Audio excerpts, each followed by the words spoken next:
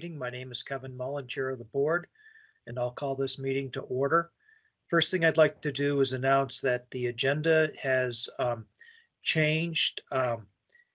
In order for the RRMC budget discussion to occur, we have to have a court reporter. And so that is going to occur at 2 o'clock. So we're going to start with Clover Health. And if that goes quickly, we'll move to guidance, but we'll break in the middle of guidance if we start it, and then go to RRMC at 2, and then go back to finish guidance after that. So a little bit confusing, but we'll get through. So with that, the first item on the agenda is the Executive Director's Report. Susan Barrett. Thank you, Mr. Chair. I want to announce some ongoing special public comment periods. First, to remind folks that on March 2nd, the board discussed the Certificate of Need dollar thresholds and the board's authority to adjust them. So we do have an ongoing open public comment period for that item, and we will be hearing next week from our General Counsel, Mike Barber, on that topic. The second public comment period is regarding the FY23 hospital budget guidance. Today, if we do not vote on the FY23 hospital budget guidance, we will extend the public comment to Monday, March 28th. The public comment period ended this Monday, and as a reminder, the board takes public comment 365 days a year, but we did close that period in order to be considered for the board if there was a vote today. The third item is that we are also taking public comment regarding the University of Vermont Medical Center's mid-year budget adjustment request. And that information is located on our website on their mid-year request. I will also note that next week we have scheduled UVMMC to come in to go over their mid-year rate request with the board. And then last but certainly not least, the board is holding an open public comment period on a potential next agreement with our partners at CMMI. Any of the comments that are submitted, we share with our partners at AHS and the governor's office as they are leading the negotiations on a potential next model. And that is all I have for today. I will turn it back to you, Mr. Chair. Thank you, Susan. The next item on the agenda are the minutes of Wednesday, 3/16 and Thursday, 3/17. Is there a motion? So moved. I'll move approval. We got to coordinate, Tom. I'll second. So Tom has moved to approve the minutes of Wednesday, 3/16 and Thursday, 3/17 without any additions, deletions, or corrections. Is there any discussion? Hearing none. All those in favor of the motion, please signify by saying aye. Aye. Aye. Any opposed, signify by saying nay. Let the record show the motion passed unanimously. So next we're going to the discussion on the Clover Health budget, and I'm going to turn it over to Marissa and Russ. So whenever you're ready, take it away. Good afternoon, Mr. Chair and members of the board. Can you hear me? We can. Great. I'm going to go ahead and share my screen.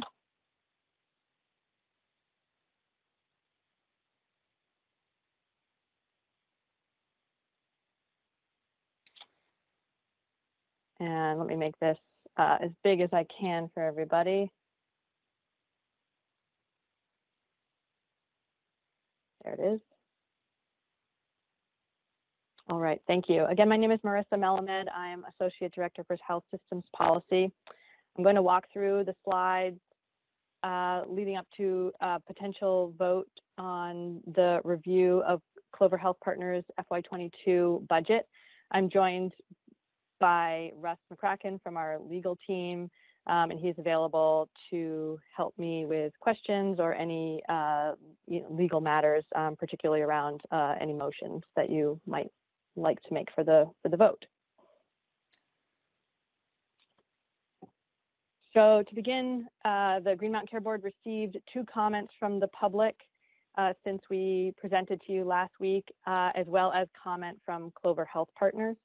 The comments are posted on the Green Mountain website at the link on the screen, in case anyone wants to take a look at those. The public comments generally related to Clover's ability to operate in the state of Vermont, concerns about Clover being a for-profit publicly traded company and added administrative costs, concerns the model provides incentive for inappropriate utilization through delay or denial of care, or upcoding or gaming of the system, and concerns about patient notification and protections. So in response to the public comment and to frame the board's decision today, we want to remind you of a couple of elements of the review framework that we went through last week. This framework is how we developed our recommendations, and we've made some adjustments to the recommendations based on the comment and discussion within the last week. So the first point here is a reminder about the board's authority, which Russ presented to you last week. Clover Health Partners is not subject to certification because they do not receive payments from Medicaid or commercial payers. So the question of certifying them to operate in the state of Vermont is not on the table because they're not subject to that part of the statute. Under 18 VSA 9382B2 and Rule 5.405, the Green Mountain Care Board shall review and approve or modify an ACO's budget. So the question before you today is approval or modification of the budget. And we recognize that this feels a bit different because it's a multi-state company and there's not a lot of Vermont specific information around the budget, but we felt like we put a review together based on the information available, the board's and the board's authority to regulate a company such as this. Other key points that we went over last week that are pertinent to some of the comments are around patient impact and general concerns regarding inappropriate coding or stinting on care. Like the comments we read, the Green Mountain Care Board staff and board members I know have followed the literature on these new Medicare models and take those concerns seriously. And finally, resulted in our recommendations for reporting and monitoring. So I'm going to go through a couple of the slides just as a reminder to address those issues that came up in the comments. So this is the slide that we presented around how the direct contracting model impacts Medicare beneficiaries' costs and care. So again, beneficiaries that are aligned to a direct contracting entity are still in traditional Medicare, so they retain their traditional Medicare rights, including access to the entire traditional Medicare network, and it does not affect out-of-pocket costs and premiums or affect their use of supplemental insurance, except in the case that there may be some benefit to help with cost sharing, which is a benefit enhancement that the direct contracting can elect to participate in, the entity. The next bullet there is around direct contracting entity attributed beneficiary rights that are included in the direct contracting entity participation agreement. These include beneficiary notifications, their freedom of choice, and their right to opt out of data sharing. And again, this is similar to the agreements in the other ACO arrangements that we review, and we do have a copy of that notification that we have examined and are included as part of the materials submitted by Clover. And again, they may have access to some additional benefits through the program, including coordinated care and they can continue to go outside the DC network, and their access to some benefit enhancements. Again, we went over these things last week, but we wanted to remind people of those. In addition, there's been quite a bit of discussion around the transition of the direct contracting model to the new ACO REACH model. And this announcement was made, like we said last week, basically shortly before we got this presentation together, but it did impact our review and recommendations. The administration has taken a look at the direct contracting arrangement and made some changes based on stakeholder feedback, provider and patient advocate feedback, as well as concerns from members of Congress around the impacts or potential adverse incentives of the model. And they have made some changes which will be implemented as of January 1, 2023. So this budget review and recommendations that we're looking at is only for this year, for the remainder of this year. And we will take a look at implications in the new model if Clover decides to continue to participate in the new model as they have indicated they intend to. And again, the changes in the ACO REACH model are around governance, the addition of a health equity component, changes to the benchmarking, which is intended to address some of that potential upcoding or other inappropriate risk score gains or other potential gaming of the system, which people are familiar with from the literature. There's also additional monitoring and compliance requirements in ACO REACH. I added this slide specifically to talk about the risk adjustment changes in ACO REACH, which include a coding intensity factor that limits risk score growth across the entire model. The coding intensity factor applies to all DCEs to limit risk score growth to the average prior to the start of the model. There's also changes to the risk score growth cap, which limits a DCE's risk score growth to plus or minus 3% over a 2-year period. And the direct contracting entity specific caps on overcoding insured DCEs are coding appropriately and limit gaming. So REACH model adopts a static reference year population for the remainder of the model performance year. And it caps the REACH ACO's risk score growth relative to the entity's demographic risk score growth. So this, I wanted to make clear, these are changes that Medicare has put in place. There were questions around this as we were reviewing the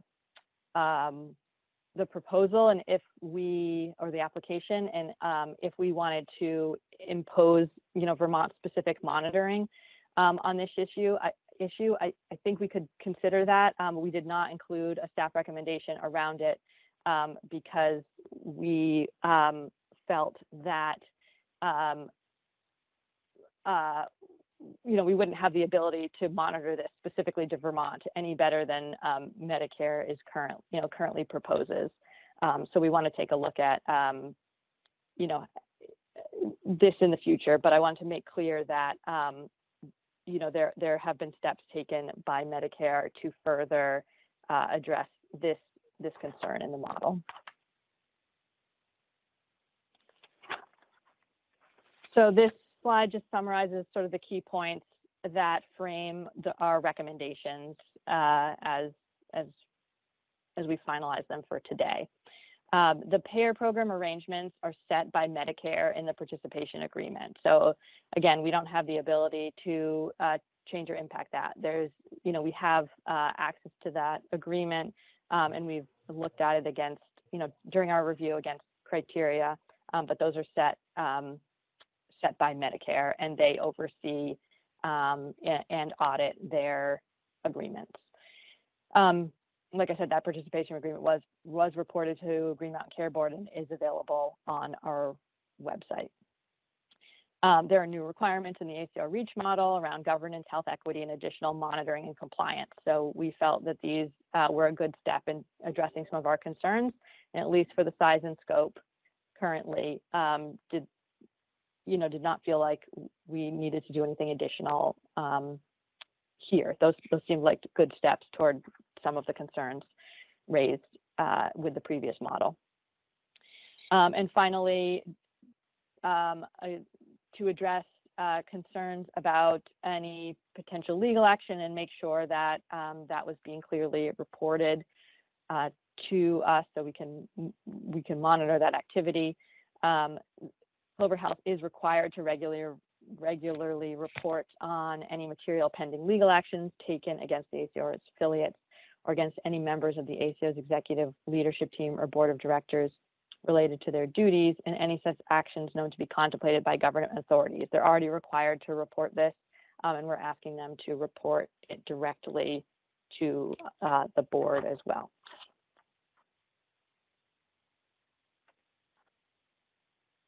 So that brings us to the final recommendations, which have been updated slightly since last week, I think mostly for specificity. So I'm going to go through that. There also has been some back and forth, just even up to several minutes before this meeting. So I'm going to try to incorporate where I think we've landed here. And Russ, you can let me know if you think we need to change the way this is worded based on my understanding, or if the wording is good here. But I'll explain by going through it.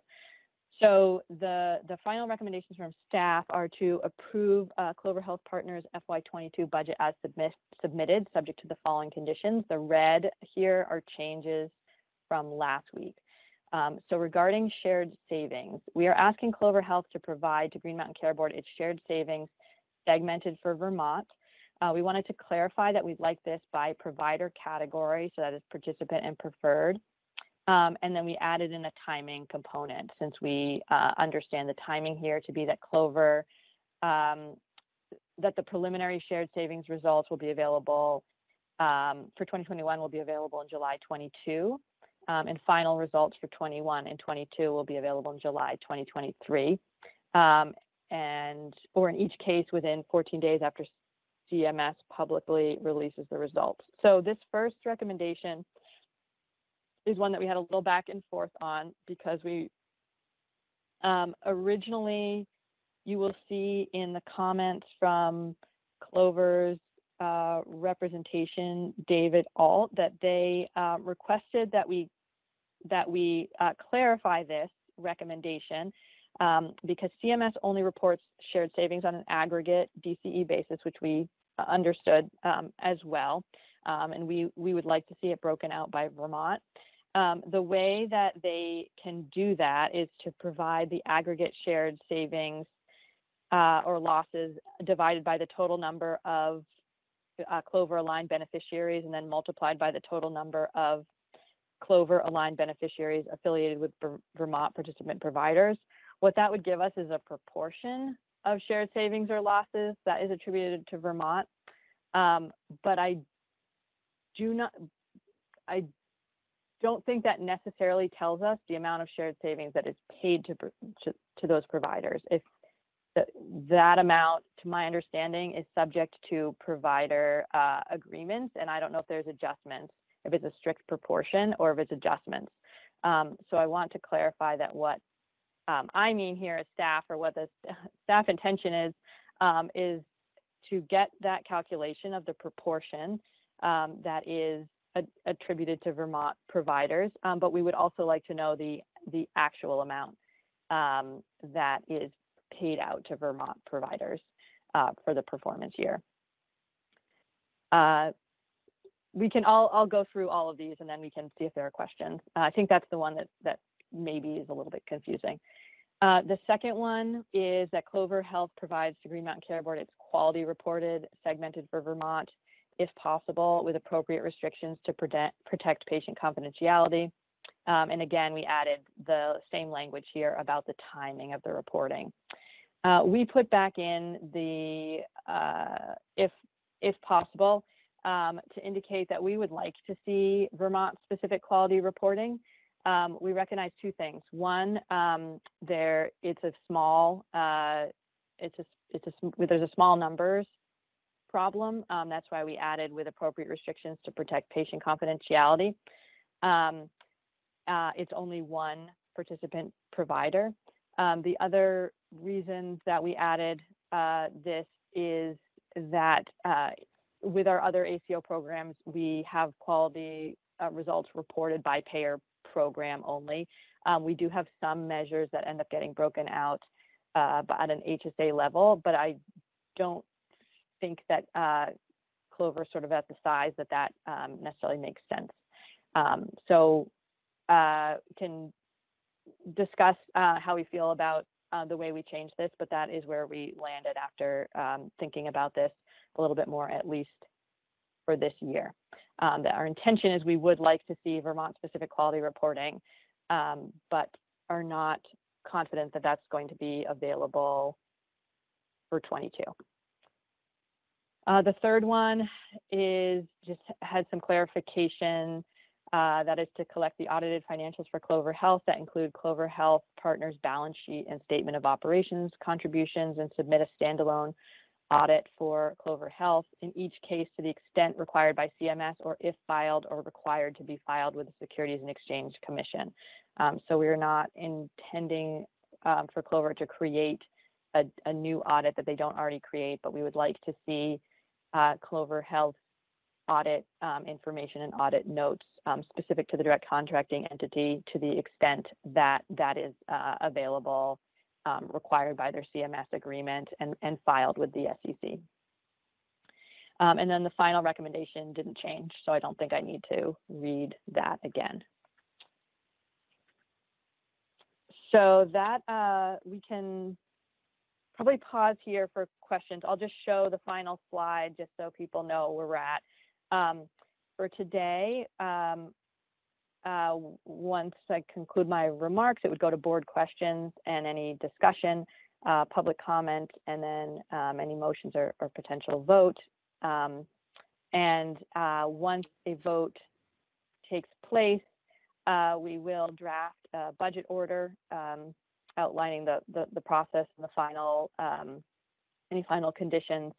And then we are looking ahead to developing our Medicare only ACO guidance for FY23, which will be developed in the spring.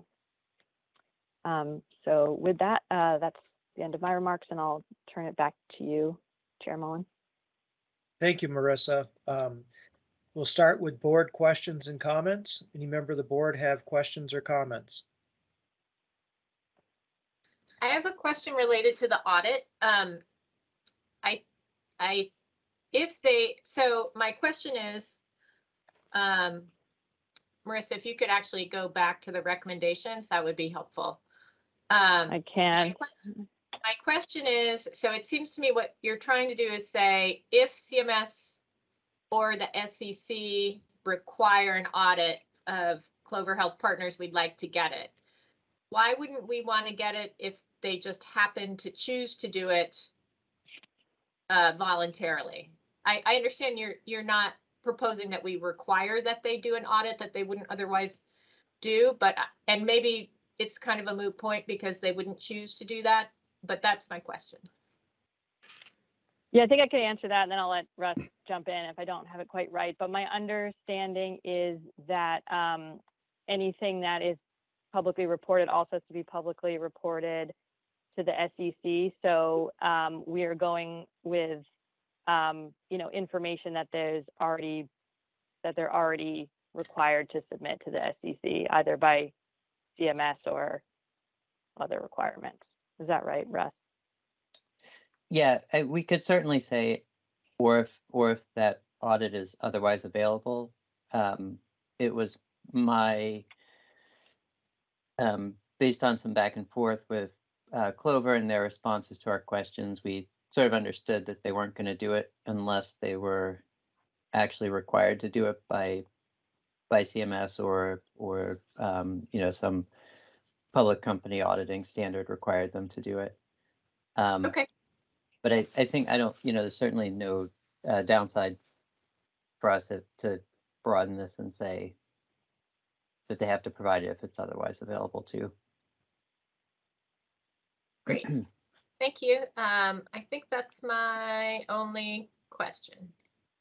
Thanks, Robin. Other board members?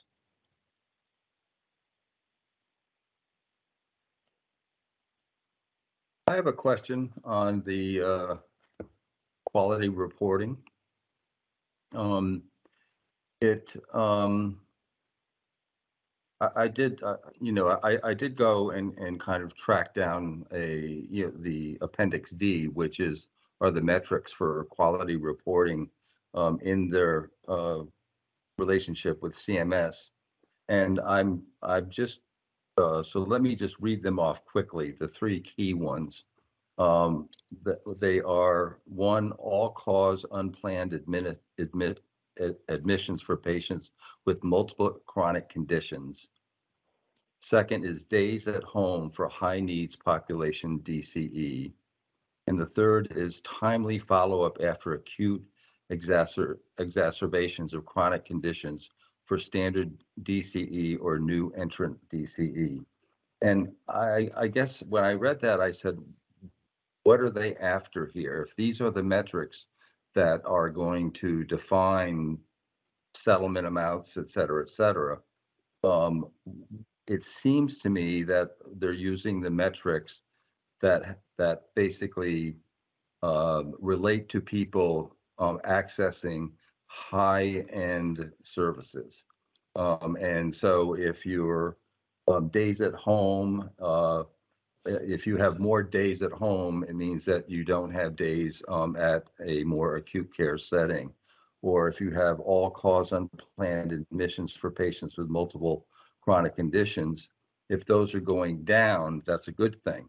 And it would be a good thing, but I'm not quite sure what it tells us about the quality of health of the beneficiaries. And I'm just wondering if you have any thoughts about that, Marisha.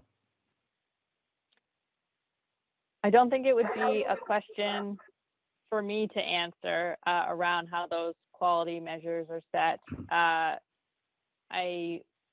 would, if Dave wants to answer that, I would let him. I also would understand if not. But we weren't in a position of telling them what quality measures or not would be included. This is what is included in the agreement, is my understanding. Yeah, and this is Dave. In terms of the quality measures, and I'm sorry if there's feedback. Let's see if I can fix that. Is that any better? Someone might need to mute. I think, can you hear me okay now? We can. Yes. Okay, Are you on great. your phone as Awesome. well as the computer, Dave? I am, and I just muted my computer. I think I was causing the problem, great. and hopefully I have fixed it now, Chairman. My apologies for that. Every time I think I have the technology figured out, I do something else wrong with it. So join the club.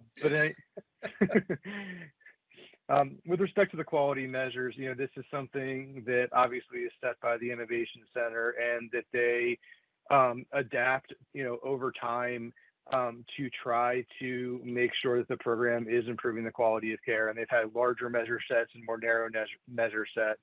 And where they've landed, my understanding of where they've landed with these measures is, as you said, they have the hospital readmission measures and some of the other claims measures that they're looking at, and that sort of gives the sort of that clinical experience of the patients. That are there patients that are being admitted and readmitted, showing that their care is not being controlled and that they're not having good care coordination.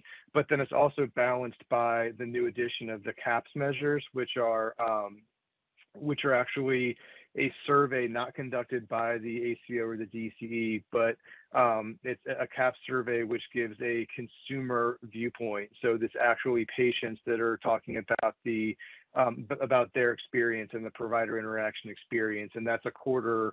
So it's one of the 4 components that are going to comprise the quality score. So what they try to do is sort of part of their recentering around the patient in addition to the traditional clinical measures. And so that's what they've done.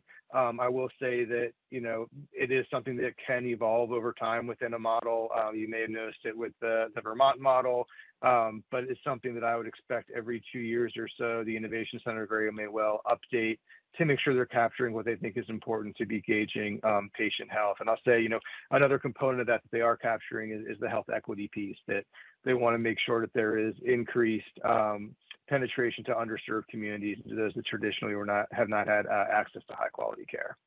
So I don't know if that's helpful, but that's what I can offer. It is helpful. All of it's helpful. A couple of other things I had. Just going back to the quality reports, the preliminary quality results for 2021. Those will be available July of 2022, but it's my understanding that there won't be any Vermontness to that at all, because there is no DC direct contracting entity in Vermont in 2021. So these would be, and I think it's for 3/4 of a year is the basis for the data in terms of those 68,000 plus members in DCEs in 2021. So is that a fair assumption given our or a fair understanding of our discussion at our last meeting about that? I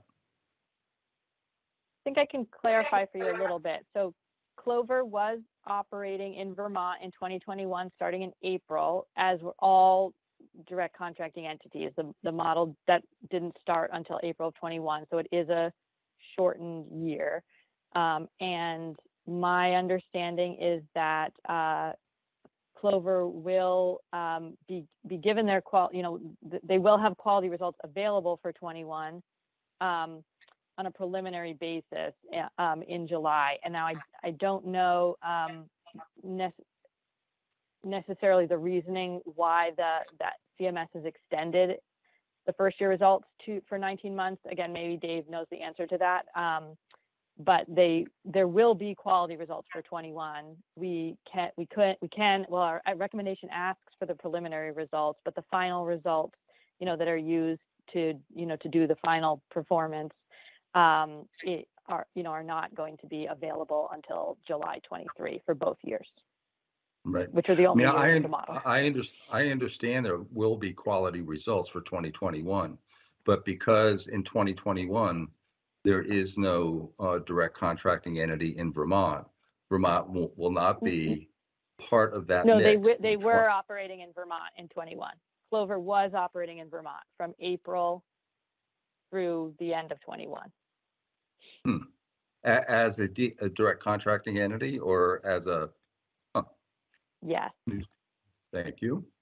Couple of other things. Do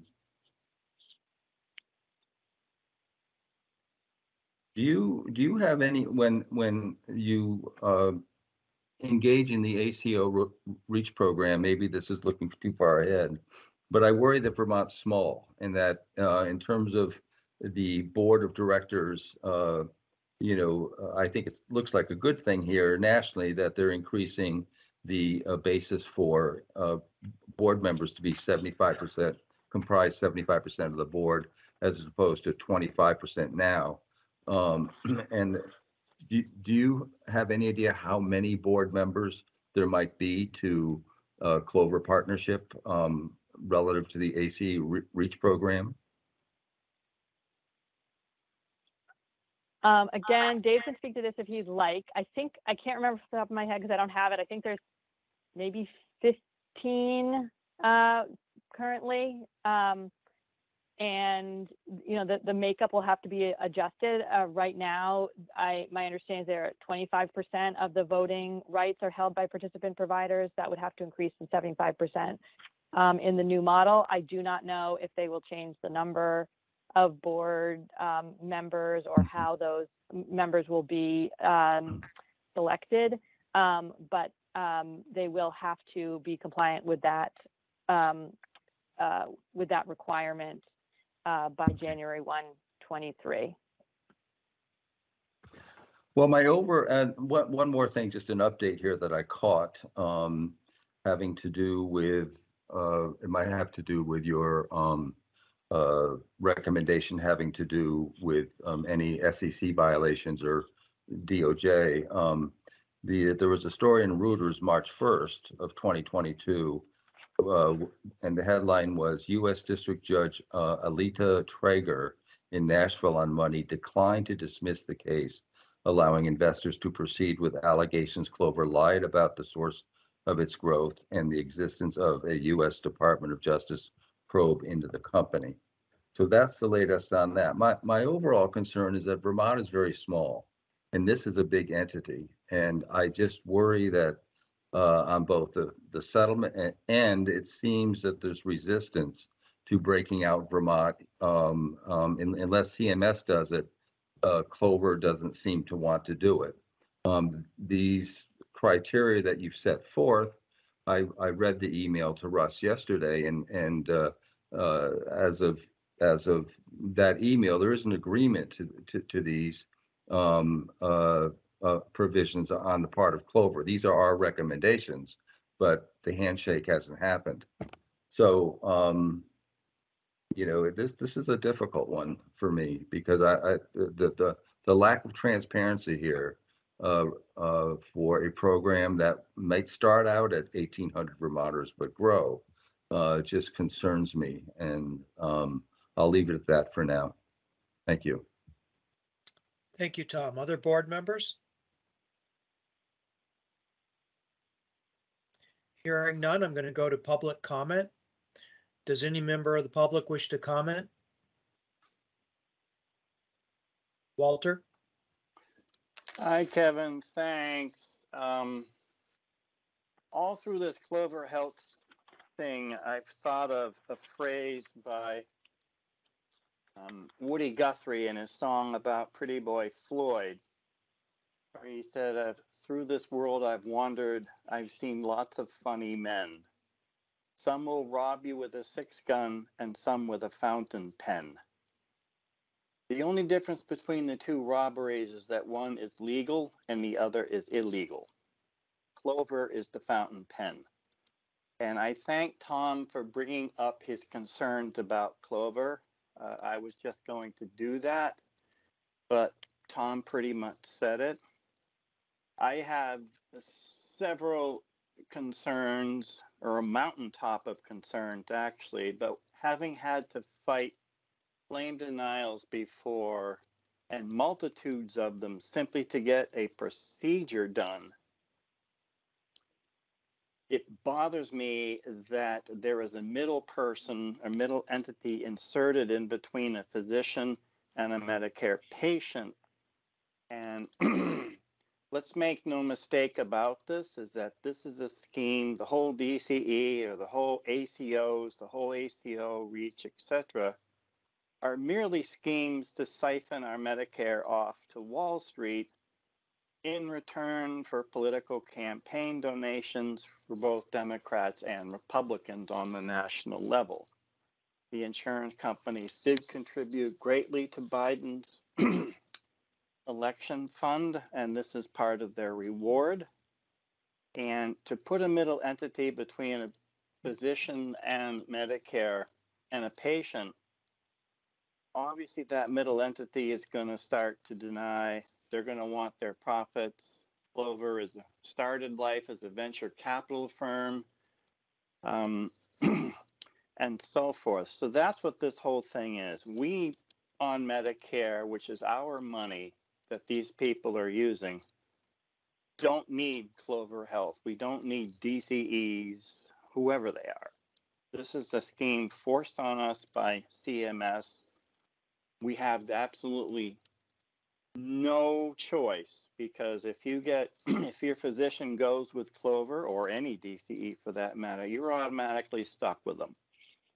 And that should greatly concern the GMCB. It greatly concerns me, both as a patient and as being on the advisory board, in that you suddenly have no decision, no choice, and then you get a note from Clover or any other DCE for that matter, and all of a sudden you get a third party making decisions between you and your physician about this or that treatment. I also am nervous about the so-called quality measurements. The quality of one party is different than the quality of another. So what might be quality measurements for Clover might be different quality measures for me. You know, am I still sick? Do I still have the broken bones? But some lawyer in Clover could say, aha, well, you did it, that was enough. So TS, it's your tough luck. And I've had insurers say that to me. So I'll kind of stop here to give others a chance to comment. And I also wanted to ask if the Green Mountain Care Board, through the various twists and turns of all these statutes that are inflicted on us, has the ability to take punitive action against Clover for not providing quality measures, and the same concerns that Tom mentioned about the lack of transparency about carving Vermont out, for example. But how many claims would they deny? Is there a way to find out if Clover starts to deny claims, for example? How can we track those? And how can we take action against them? Again, having experienced all this before, Clover is not, and Clover or any DCE or ACO REACH program is not a program that we need or particularly want, but it's been inflicted on us simply through Medicare's desire to sell it off to Wall Street. I'll shut myself up now. Thank you, Walter. The meetings are always made more enjoyable when you get a quote from a song lyric. So thank you for that. I would say that if Clover was in violation of their budget order, that there could be legal remedies that occur. As far as to your more focused point on the tracking, I think you've got a valid point that will not be tracked. But Russ, do you have anything to say?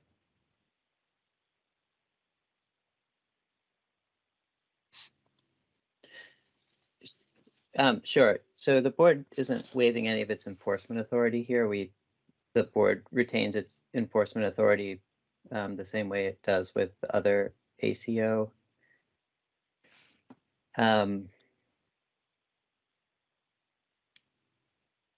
I think there's probably a clarification that's useful. As part of the model here, CMS remains the entity that adjudicates claims, not the direct contracting entity. But I'll leave it there and say that the board retains all of its enforcement authority that it has under statute and rule. The Thank you, question, Russ, is if Clover denies a healthcare claim from me, let's say for a cancer or something or whatever, do I have to appeal it to CMS, or that's the question? Because that could take years. Or do I appeal it to the board, or do I have to go to the lawyers and spend thousands of dollars on the lawyers? I think David Alt could answer Yes. this question, but I don't think Yeah, that they would be in the ability to deny that claim. Go ahead, David. Yeah, no, happy to jump in and echo what Russ said. So there is no claims adjudication by Clover. Clover has no say, or any ACO for that matter, has no say over what claim may be denied or otherwise. So the claims administration process for when a patient goes to a doctor and the doctor submits the Medicare claim, that is completely untouched by sort of the ACO models and by this construct. So the claims that are submitted by the providers for patients, they go to the Medicare Administrative Contractors, or the MACs, the way they do now, and that process is wholly unchanged. So it's not in Clover's discretion whatsoever to change that. Right, that would be a change to the Medicare benefit in some way, and there's certainly no rights to do that, or to say that a claim would be approved, or if you went to one doctor versus another doctor. Right, there's no ability to steer care in that way either. Thank you, David. Next, I'm going to go to the Healthcare Advocate's Office and Sam Peisch. Thanks, Chair Mullen. I'll be super brief. Just want to say that we support the staff's recommendation, the final recommendations, and express our appreciation for Marissa and the staff's work and engagement with the HCA on this. Obviously, we've had concerns, which we've had a good dialogue and engagement with the board and the board staff, and thank the board's attention to this matter before you. So thank you. Thank you, Sam. Is there other public comment? Is there other public comment? Hearing none, is a board member prepared to make a motion? Sure.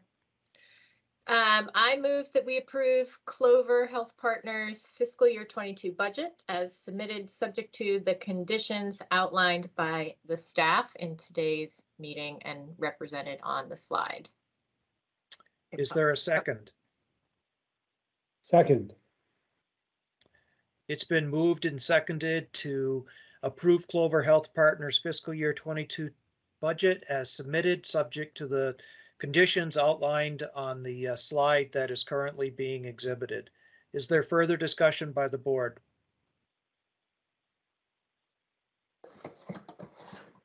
I just wanted to jump in and also echo thanks to the staff. This is the first time we've been through this process of a Medicare only ACO, and certainly in this instance, there's been some challenges in terms of jurisdictional issues. So I just appreciate their work in doing this for the first time.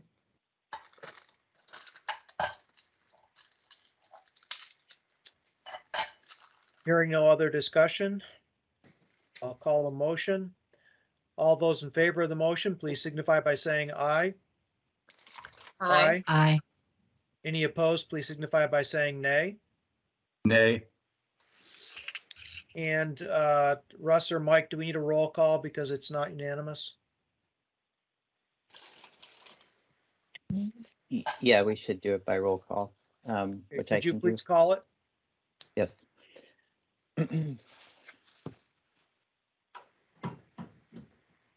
Chair Mullen, Yes. Board Member Holmes, Yes. Board Member Lunge, Yes. Board Member Pelham, No. Board Member Walsh. Yes.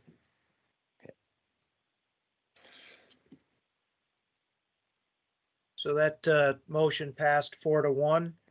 And I just want to say that as a yes vote, it's not so much that an endorsement of what is happening here, but recognizing the role that we have as the regulator. And personally, I have a lot of concerns when it comes to this type of program and what the impact could be on the healthcare reform efforts that we have here in the state of Vermont. And generally, I have concerns about Medicare Advantage programs as well. And so I think, though, that we have to live within our statutory obligations, and therefore the yes vote. And I don't want to send the message, David, that Vermont is unfriendly. I just hopefully you get the message that Vermont is passionate about its healthcare reform efforts, and hopefully you can figure out a way to help us in that endeavor.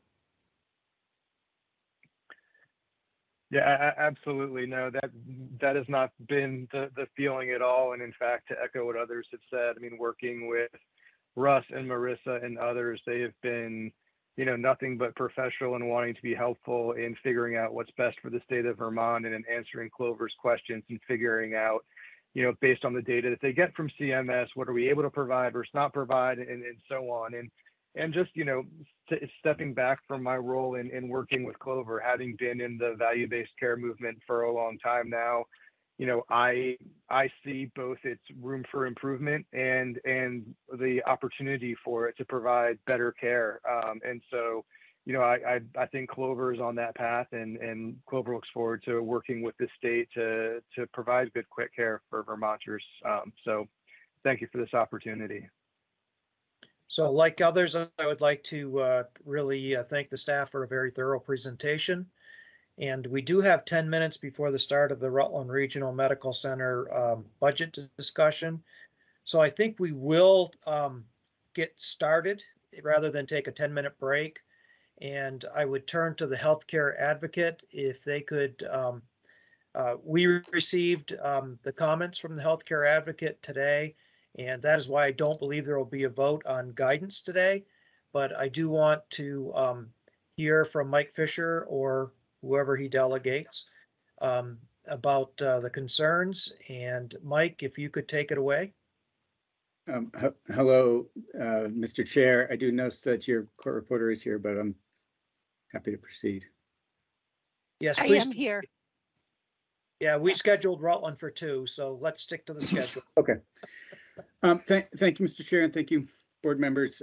Mike Fisher here from the Healthcare Advocate's Office, and I want to recognize and appreciate that we've been at this for a while, and in past years we've maybe done a bit of a better job of coordinating our efforts, and appreciate that things didn't go exactly according to plan, and that we can do better in future years. Given that, here we are today, and doing our best to let you know our thoughts about the budget guidance. So you have our document that we sent you today, and I appreciate, Mr. Chair, what you just said about making sure the board and board staff have an opportunity to look at our guidance before you vote, and that a couple hours is probably not a reasonable amount of time to do so.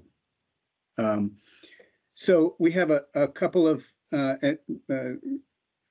we've limited our questions this year in deference to hospitals' increased workload and the COVID-19 pandemic. And as in previous years, the HCA will submit separate comments expressing our concerns. Well, we will submit questions separately that the board chooses not to include. The HCA also will submit separate comments expressing our concerns about the new method used to calculate the recommended NPR budget. We're not prepared to do that at this moment.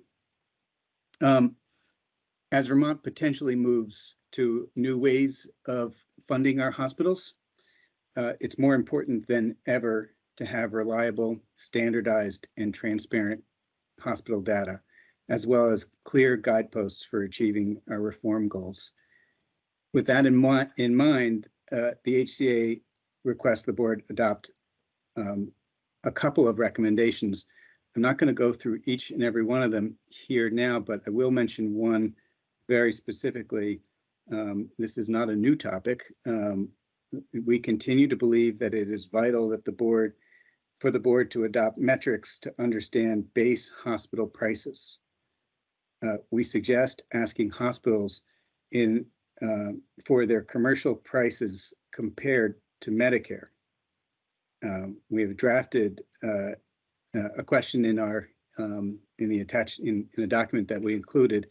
I want to recognize that draft question worked for some hospitals and did not work for others, but that it is important that we find the right language to be able to compare charges across hospitals, especially as we consider new ways of funding hospitals.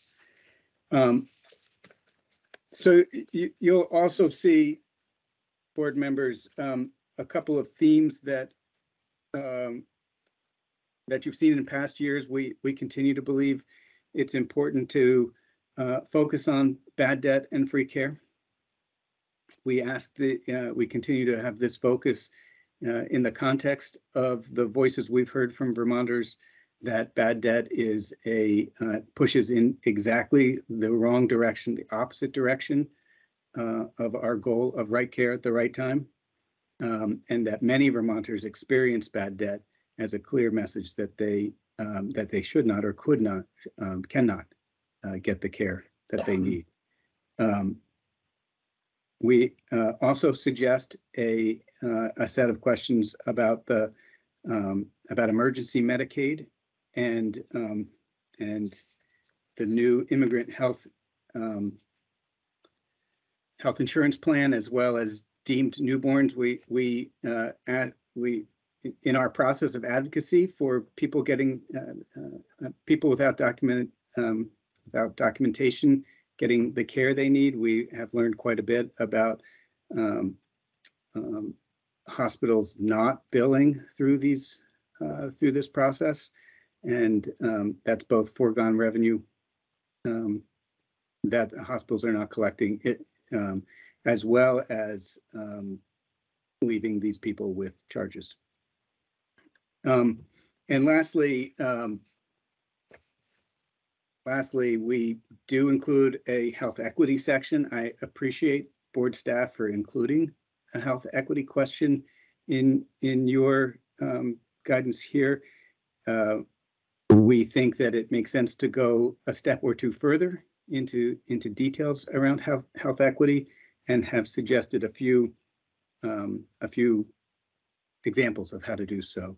And I'll note one in particular that comes to us really directly through our helpline, and that's number C in that section, how hospitals handle complaints directly related to discrimination, and that's a particular kind of call that might come to our office that is particularly hard for us to understand how to support those people.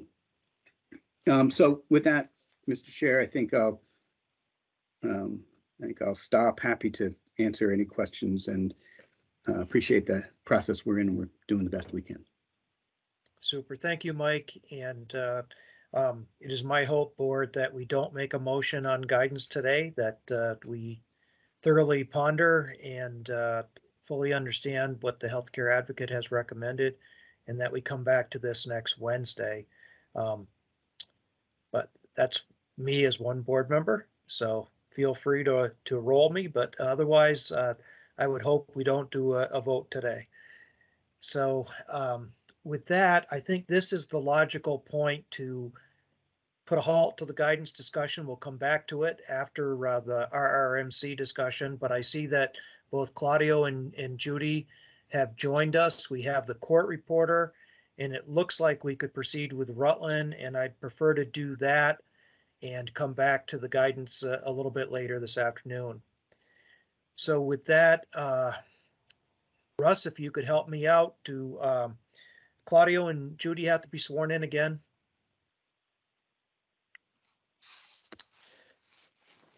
It would be best if we swore them in again, yes. Okay. Kim, if you could swear in the witnesses? Sure. Would you please raise your right hand? Do you swear the testimony you are about to give shall be the truth, the whole truth, and nothing but the truth, so help you God? I do. I do. Thank you. Okay. And Patrick, do you want to start out by giving Claudio and Judy an opportunity to respond to some of the questions, or were you going to go through a staff analysis first, or how do you wish to proceed, Patrick? We had planned to go through the slide deck with the updates as provided by Rutland for the board's edification. It should be relatively quick, as they've been in the loop throughout the past week or so. And then if there are any lingering questions that Judy or Claudio need to answer to get the board to a comfortable place, then we can proceed from there. Okay, proceed.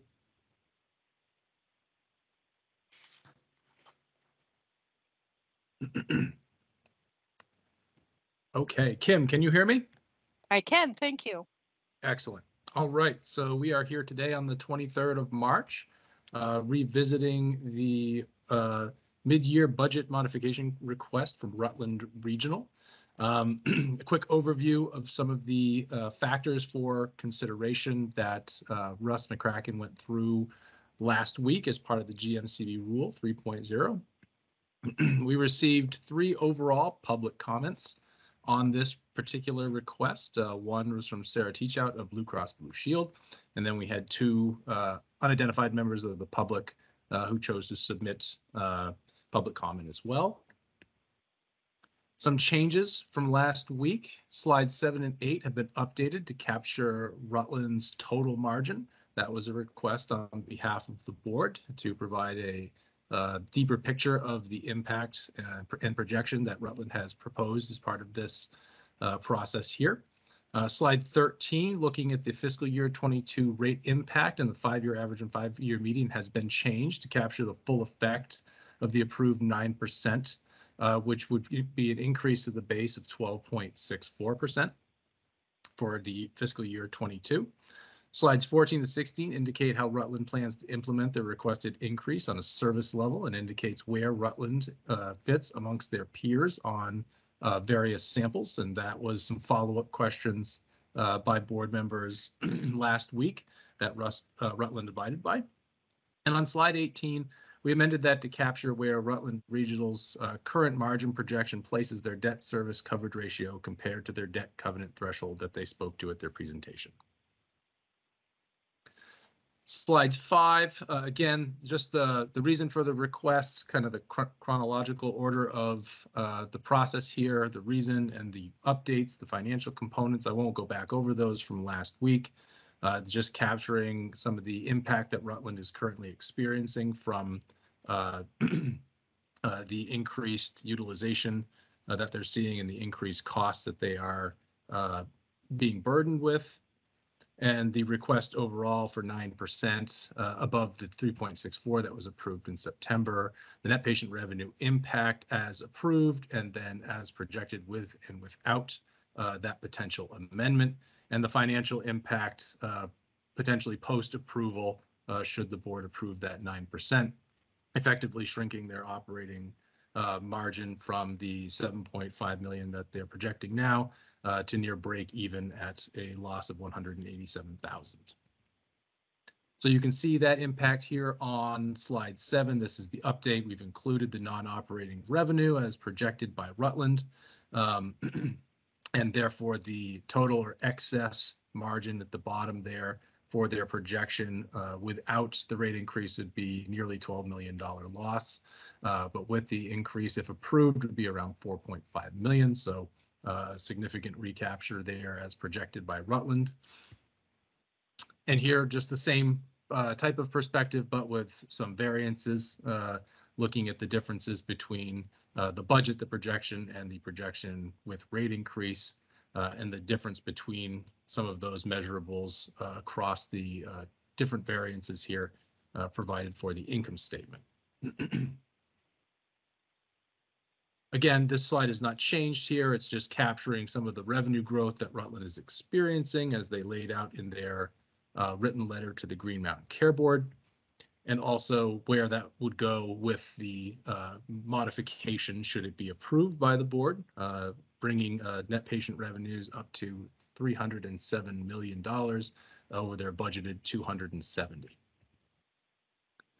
The history of the operating margin for Rutland and the current first quarter experience that they've reported to the Green Mountain Care Board, and also their days cash on hand. This does include the Medicare advances that they spoke of. We do not break that out in our current collections. So as of fiscal year, or the end of the first fiscal quarter, Rutland sits at about 244 days cash on hand.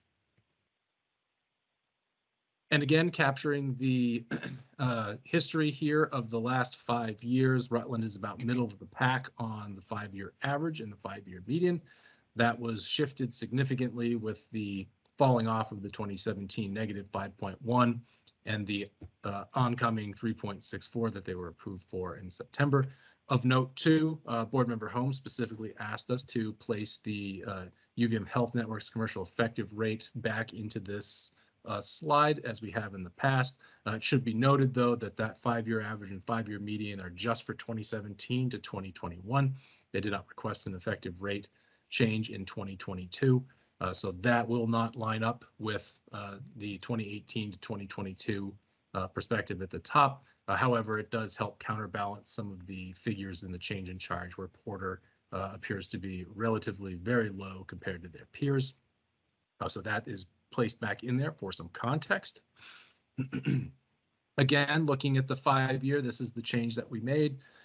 Originally, we were looking at the effective impact for 2022, but in hindsight, realized that the base rate change is how we've assessed in the past. So we've made that change for fiscal year 2022, and you can now see the 12.64 if approved, and if they are granted that by the payer, that would be the impact that they would have for fiscal year 22, which would bring their 5-year average up to 5.77. And if I pan back to this slide here, would effectively shift them up just under Springfield at 5.8%. There you can see at the bottom as one of the higher rates over the last 5 years with this potentially approved rate here. Looking at how they distributed the rates, these are the services that they plan to apply the rate to, and the gross and net revenues that they intend to capture here with this request. And you can see there at the bottom too, the overall request of 9% and the net revenue per percent value of that being over $820,000 for a grand total of about $7.4 million in net reimbursement from the 9% request. So gross, they would take in about 31.8 million. They would net from that, after deductions from revenue, contractual allowances, et cetera, about 7.4. They also supplied some samples of Rutland's rates versus those of other hospitals across various services. So we can see here MRI rates, Rutland in 21, 22, their targeted rate versus Southwestern Vermont Medical Center, Central Vermont Medical Center, and UVM.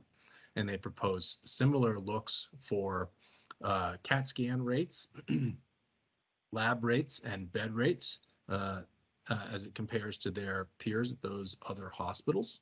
And this was again requested by the board to show the impact of, or the position of where Rutland currently resides on those various services.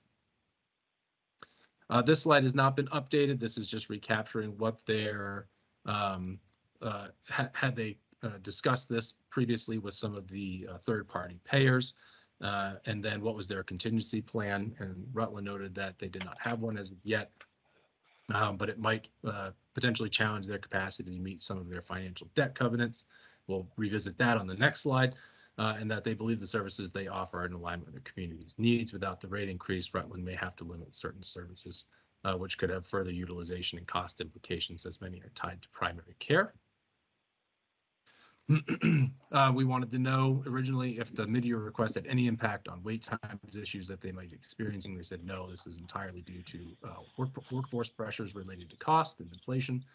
And then to outline the final piece here, when we asked them about specific financial covenant triggers, specifically that of debt service coverage related to their bond covenants, that their projected loss and its impact on debt service coverage would put their debt service coverage around 1.789. So as presented to you, if nothing changes, Rutland is projecting a loss of 7.5 million, which as they've calculated, would mean that their debt service coverage ratio would fall to 1.79 for the year.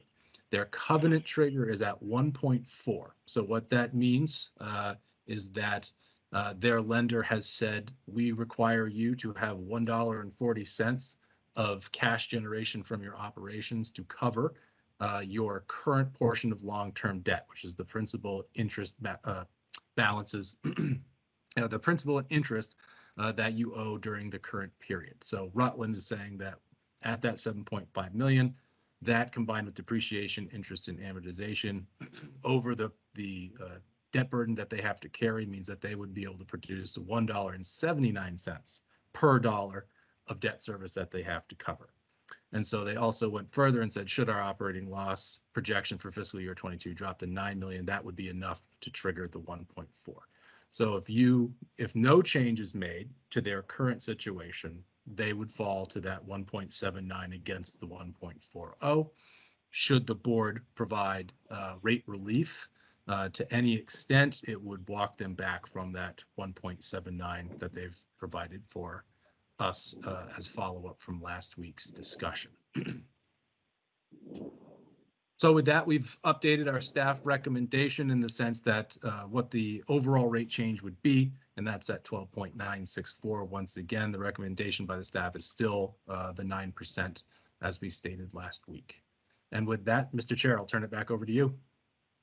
Thank you, Patrick. And I think for the purposes of expediency, before I open it up to board questions, I'll allow Claudio or Judy to make any statement that they wish to make, and then we'll direct our questions to the three of you after that. Claudio, did you intend to say anything?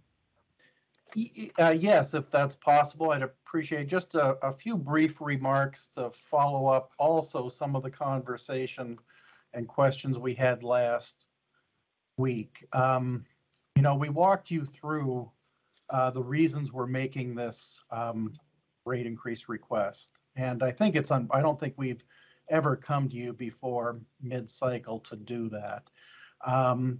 But I want to make sure people know that we don't make this request lightly.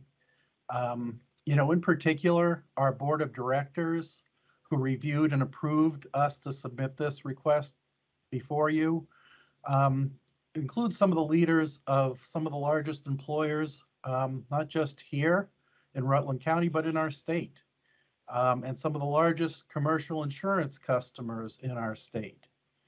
So they understand, and maybe more than any of us in this virtual room, the impact that these rates have on the cost of health insurance for their struggling to continue to provide for their employees. And taking that into account, our board unanimously approved this request because they also understand and have seen firsthand the extreme and unprecedented inflationary pressures that have caused us to take this action. These are out of our control.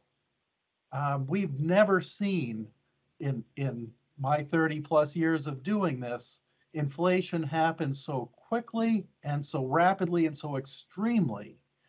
And we've had a lot of shocks in labor and so forth over the years. They approved this request because they understand that our hospital needs some immediate relief and some time to pivot from pandemic crisis response activities to work on some of the human resource and financial strategies we're putting in place to mitigate the impact. And they approved this request because they understand that the other options we face have much greater impact on our community, and especially the most vulnerable in our community that we're proud to serve. You know, again, it's just been 2 months ago when we were in the middle of the worst part of the whole pandemic crisis. And the majority of our work over the past 2 years here has been very simple. Protect our patients, protect our staff, and make sure Rutland Regional was able to continue to provide access to critical health services during the most devastating public health crisis in our lifetime. I'm tremendously proud of all that our staff have done over the past 2 years to ensure we've accomplished this mission and that we were there for this community in the time of need. But that's not, I think it's also important for you to know that's not all we did over the past 2 years. We also looked and took advantage of reducing overhead costs where we could. We had a painful layoff. We downsized our staff. And while preserving frontline clinicians. And, you know, today we have one fewer vice president position than we had 2 years ago.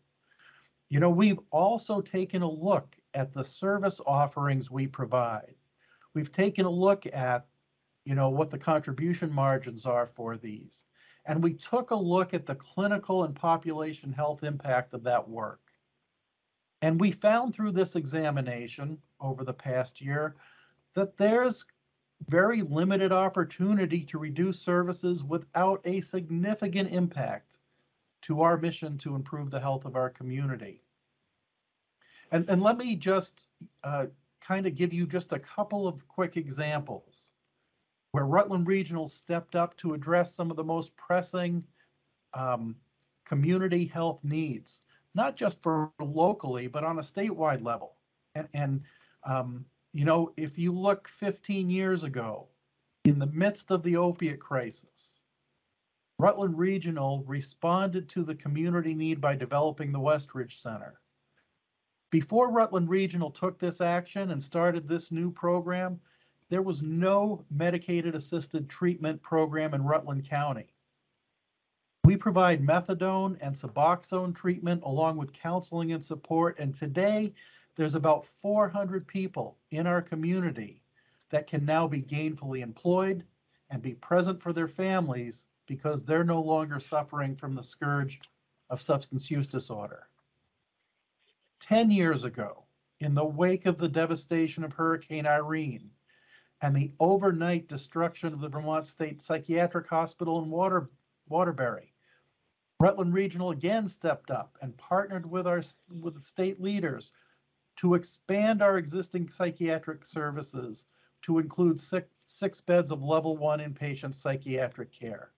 And we provide care to some of the most acute psychiatric patients in the state through that program. It's an essential part of our mission, and we're extremely proud, and we've made a big impact, not just locally, but on a statewide level in the psychiatric crisis we're dealing with.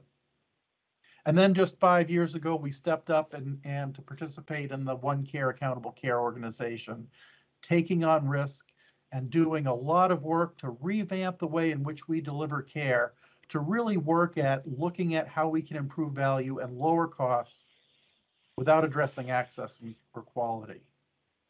So these are just a couple of many programs and services that we feel are essential, but are also higher risk and lower margin. You know, on the hospital side of the equation, we could lower our hospital cost structure by reducing or eliminating essential programs like these. But while this might make the hospital look good in the short term or the immediate term, I don't think that these actions will help in the bigger picture that we have of, and will actually increase healthcare costs and other less visible, and shift those costs to other parts of the healthcare system. So, you know, we've worked hard, and if you look at our rate increases and our budget submissions, you know, Judy and her staff and all the staff here at Rutland Regional, we've worked really hard to play by the rules and to meet your guidelines. You know, in fact, it dropped off the 5-year look, but we were one of just a couple of hospitals back in 2017 that actually significantly decreased our rates. So folks, I mean, as you make your determination, I just ask you keep in mind, you know, Rutland County, our hospital service area, we serve some of the most vulnerable and socioeconomically challenged people in our state. We also have, you know, I saw Mike Fisher on. We also have perhaps the most liberal financial support program in Vermont because of the community we serve. So these are not normal times, and we respectfully ask for your consideration. Give us the opportunity to address these challenges and rebuild our workforce, and to move forward and try to bring these costs down. So thank you for your time. Thanks for the ability to say a few words. Thank you, Claudio. So we're going to move to board questions and comments, and I'll start off. I'll ask you, Claudio, or maybe Judy, this question is better for you, but how confident are you in your current projections for the rest of the year? Sure. So those projections are tied with our ability to reduce our dependence on travelers. And so they're tied with our workforce strategies and our investments in our compensation package. And so we are seeing some relief. That relief needs to continue. We also, as of May 7th, will be eliminating all of our incentive programs to get staff to pick up additional shifts. That is included in those projections. So we are really, banking on this investment in workforce to help us out and eliminate some of these high cost programs for staffing. Okay, my second question, Claudio, is you were here last week when we heard Sarah Teachout speak eloquently on why they're opposed to this type of adjustment. Then they sent follow-up, an official statement from Blue Cross. Again, I'll ask, have you reached out to your carriers? Are we doing all this for naught in that? Is there any indication that they will grant you these increases if we approve them? We believe so.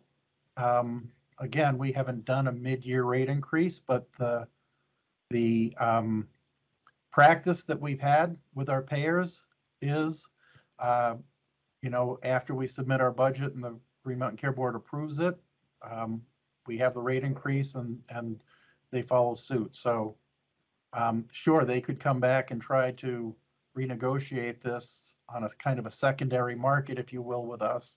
That has not been our relationship or practice or experience.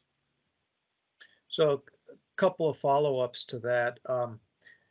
One is, have you had any conversations since last week with your carriers? And two, in the normal budget process, when we approve a change in charge, that takes effect on January 1. And can they actually quickly turn around in 1 week's time this type of change? Judy, you know the mechanics of this better. I can't speak for them, Mr. Chairman, but Judy, you know the mechanics of how we put this in place better than I do. Sure. I just want to gain some clarity on the term them. Are you referring to the carriers or Rutland Regional Medical Center? I'm referring to the carriers because I'm sure that you could provide them with the new charges, but whether or not they could do whatever they have to do in their system to process those changes is the question, really. I know that there's always been a matter of months in the normal budgeting process, but we have been told in previous requests for a mid-year that the carriers needed at least 30 days, which they don't have here. So I'm just trying to get to the bottom of this. Are you really going to get it by April 1st, which is a week away, even if it's approved today? Or are we really looking at something further in the future? So I don't want to speak for the carriers, but we have our plan in place that we can take care of our charge system here. This charge process isn't any different than any other billing process. I don't think it requires any development or change in process for carriers. It requires a conversation, but I don't believe there's a lead time. But again, I don't want to speak for the carriers on that.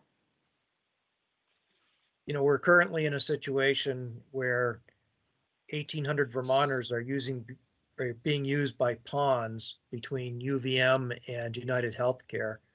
And for them, it's a frightening reality that they may be without coverage as of April 1st if they want to stay with the same providers they've always been with. Otherwise, they're going to have to drive significantly to go to a United Healthcare approved location. And so I do worry that there could be some adverse consequences if somebody says, no, we're not going to give you what the board has approved for you. I have serious concerns about that. I have serious concerns about the timing. I also, Judy, you scared me more today when you said that if you're able to cut down on travelers, that's part of your projection for your losses. And I'm just curious if you have any solid reason to believe that you will be able to cut down on travelers. Yeah, so we just had a discussion today on bed capacity and inpatient capacity and where we're at. We are seeing, a bit of softening with the reduction in COVID care, particularly on the inpatient side. That is a direct influence on our need for travelers. So we are matching that demand with the need for travelers. We have taken some travelers out of the system. We continue to do that. We also continue to advance our recruitment and hiring process. We have 21 new grads that we have hired. We're waiting for them to graduate, pass their NCLEX, and then they will be absorbed into our organization. So what would their start dates be? It will vary based on the individual throughout the summer, and their orientation period varies depending on what unit they land on. Could be anywhere from a 3-month orientation on a med-surg floor to close to a year in, orientation on an ICU floor. D as well. Kevin, we can't answer the question. I mean, we're in an unprecedented time in healthcare. We've never been through anything like this. We've seen supply shocks. We've seen the ups and downs, and especially nursing and, physical therapists and so forth, and respiratory, pharmacists. We've seen those up, and never have we seen anything as rapid, extreme, and unprecedented where we've been paying a critical care nurse on an annualized basis, a traveler $500,000 per year. And it's between doing that or not having the bed available and having a patient in our emergency room gasping for breath. I mean, we certainly are working as hard as we can with expanding the pipeline, doing innovative things. Recruiting and retention is job one. And without that, none of this stuff, quality, finance, anything, it's all hinging on that. So we're doing a lot of work, but these forces are out of our control. And, we are very hopeful, and we're very working diligently and putting in the best plans that we can come up with. But again, this is just an unprecedented time, and what we don't want to do, and if we can't do this, we don't want to shut down critical bed resources. We've worked like heck to continue to provide this because we've seen, and I think this doesn't help any of our causes, delaying care or not getting people to the right care increases our costs and some of our challenges down the road. We've seen it very clearly with the pandemic. So, we have the only other ICU that is staffed by full-time intensivists, and it's been a critical resource during this pandemic. We want to make sure that we keep all those programs open. So, I mean, I don't mean to sound defensive in any way, but it's just the reality of the situation is this whole thing is unprecedented. Thank you. I'll open it up to other board members for questions or comments from either Patrick or Claudio or Judy. How about this? How about I call on you in reverse alphabetical order, beginning with our newest member, Tom Walsh. Tom. Thank you, Chair. I'd raised my hand. Let me put that down. I want to just start off by thanking Claudio and Judy for everything that they've done taking care of Vermonters. I do want to push back against the unprecedented aspect. Yes, this is a pandemic. There hasn't been one in many, many years.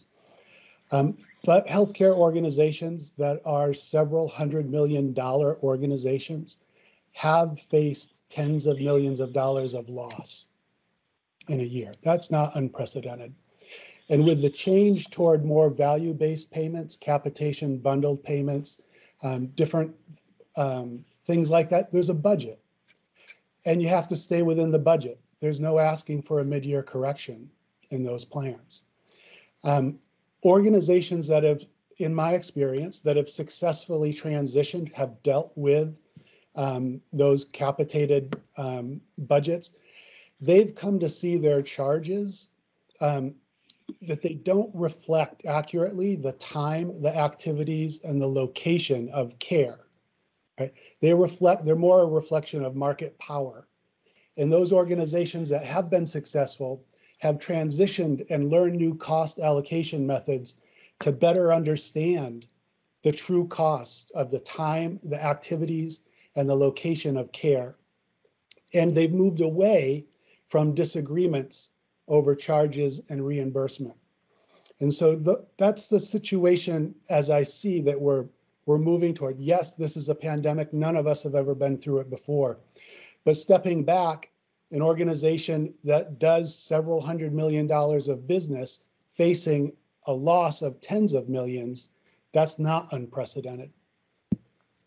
Still, I'm concerned that a rapid change in how an organization tries to deal with being paid, that could be really damaging in a resource limited environment.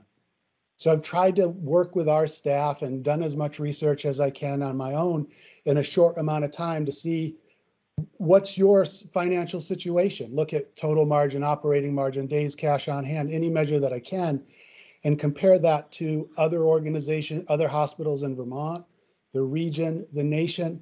And like, I really want to try to get to a place where I'd be okay with a mid-year correction, but your organization looks well above the median on all those measures. And so I don't have a question. Those are just my comments. I appreciate everything you're doing to take care of people. I really do. And I think dealing with sickness and death day in and day out is exhausting. I've been part of it. It's hard to get to a place with the way that healthcare is trying to change to agree to a mid-year correction. Back to you, Chair. Thanks, Tom. Now we'll go to the next Tom Pelham.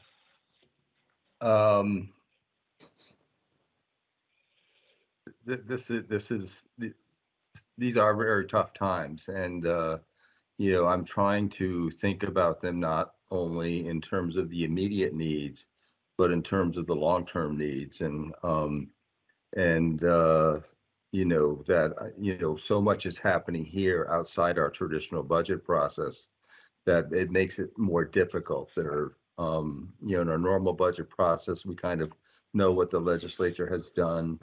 We have been through rate review with the carriers, and there's some, structure to it. And this is kind of making it up as we go along here. And I worry a little bit about setting a precedent here. But I also know both of you and have a very high respect for your affection for the institution that you work for, and that what you've done for the Rutland community. I have a couple of questions here. In terms of the non-operating revenue that you've added, now that we kind of talking about total margin a little bit, in your 2022 budget, you had unrealized gains and losses at a positive $5.5 million gain. And now with your projected budget for 2022, you have unrealized gains and an unrealized gain loss at a negative $6.7 million. So that's a $12.3 million swing. I'm just wondering what's behind that. Sure. So that's actual market performance. What you see in the numbers we presented are actual performance through February. And so we have suffered that loss. What this projection entails, and this goes to Chair Mullen's question, we have not assumed any additional loss in the investment portfolio going forward. So these are the losses to date, and we've just held them. So these are paper losses. It's not that you've actually cashed in the asset and it's gone. It's just these are investment losses. These are investment losses. That's correct. So since February, they might have got, I mean, I'm not playing market here, but the market's improved a little bit, so these might be a little bit better than what you profiled here. I think we're in for a period of some great volatility. I wouldn't object to saying an end. I'm not going to argue with you about that. And if I might add, they're paper losses, but they do have to be marked to market on our financial statements that we submit to, Yep. you know, our lenders, et cetera. Yep. So my next question was, I think at near the end of our hearing on the 22 budget cycle, I applauded your position that you were not going to raise rates, as I recall it, to non-hospital providers in the community who use hospital services, that you were going to keep those flat. And I was kind of being my conservative self at time and saying, well, why don't you get a little bit more money out of them? And you know, you basically said that if you didn't have to do it, you weren't going to do it. So have you gone back to some of your non-hospital providers and actually raised the rates since this pandemic has unfolded, or are you holding the position that you held back during the 2022 budget hearing, that you were trying not to raise rates on your non-hospital community providers? Judy, can you help? I guess I don't quite follow. I think, you know, where we don't get much of rate increases when the hospital-based providers, the clinics, were paid off a fee schedule. And so there is, you know, that is an area that we get very little yield out of rate increases. Okay. And finally, if maybe Judy can, she probably can't, but if she can, as you work through your 2023 budget process, the beginnings of it, or thinking about it as to how all of this rolls out into 2023. The last time we talked, you said that you would expect that, you know, maybe the budget wouldn't go down on an absolute basis, but some of the pressures that you have built in that hopefully are one-time pressures, you know, would fall by the wayside. Do you have any more insight into that now? So we are working through that budget process. We've just begun looking at some of those high-level assumptions. But yes, you're right. There are one-time costs that are related to COVID, or even some of our retention and recruitment that will go away.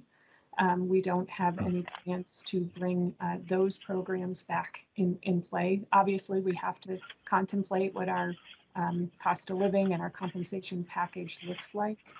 But we are looking at those costs that were related to care that we may not need to provide, or a service we don't need to provide. And let me add one more thing on here. If we were to approve an increase, but it's not a 9% increase, it might be an increase more tied toward your enhancing your debt coverage ratio, et cetera. Do you think, given your experience with the carriers, that would make any difference, as opposed at it being, say, rather than a 9% level, it being at something less? Is it 6 of one, a half dozen of the other, or do you think the carriers would be more amenable at a lower rate increase? I don't think they'll be happy at any price. That's all I have. Thank you. Thanks, Tom. Next, we'll move to board member lunch. Robin? Thank you. So I had a question related to the debt service ratio and what that is. And I apologize because I could have probably looked this up, but I didn't have a chance before the meeting. But where is it right now? Or, I don't know how frequently you update it, but Yep. So as of February, it was 6.2. okay. With this projection and unmitigated through a charge adjustment, it would fall to about 1.8. Covenant is 1.4. Perfect. Yeah, thank you. Thank you. Yes. I just needed context for where we were now in relationship to the projections that you provided. I had a question also about reserves. So certainly in normal times, using reserves on a one-time or ongoing basis certainly would not be a sound financial practice, I would imagine. But to your point that there's a lot of unique pressures in the current situation, I'm wondering if you could speak to reserves and why that shouldn't be an option for at least a partial offset of your request. So what I would argue is it is part of our offset to our request. If you look at our reserves and you look at where we were at the end of September, our last completed fiscal year, and you look at where we are projecting to end with this loss, that's a 25% decline in the measure of days of cash. So it goes from somewhere in the neighborhood of 280 days to about 205 or so. So we have used cash reserve, and by cash reserve, I really mean investments to fund operations. We have not funded an operating margin. We have had slim operating margins over the last 5 years. And so, for us to take care of our debt service, pension, improvements in capital, we need an operating margin of about $7.5 million from a cash flow perspective. Thank you, Judy. And then I had one last question related to the answer to Kevin's questions around the relationship with the carriers. And so recognizing you haven't done a mid-year increase, but that in general with rate increases, the practice has been for carriers to follow. And before I ask the question, let me just note that if there are confidentiality issues to this, we can figure out another way to get the answer potentially, and I'll ask Russ to help with that. But is that because your reimbursement is calculated as a set percentage of charge? So if you increase the charge, that reimbursement automatically increases? Or just help me understand that. I'm trying to understand if that's because the carriers have just been cooperative, or if there's actually something in the contract which would automatically increase the reimbursement if the charge changes. So our contracts have a bit of both. We have some fee schedule, but we've taken that into account, and then we're a percentage of charge. Okay, thank you. And then I don't have any other questions, but I did want to recognize that, it was unprecedented when Rutland in the past came in and asked for a rate decrease. And I actually think that was a mid-year request prior to your time, Claudio, recognizing where you were in relationship to the NPR approved budget. And so, I have seen you as an institution be very responsive to your community and thoughtful about those issues. So I do want to recognize that and thank you for that. It is tough as other folks have said, the mid-year increase is just tough. And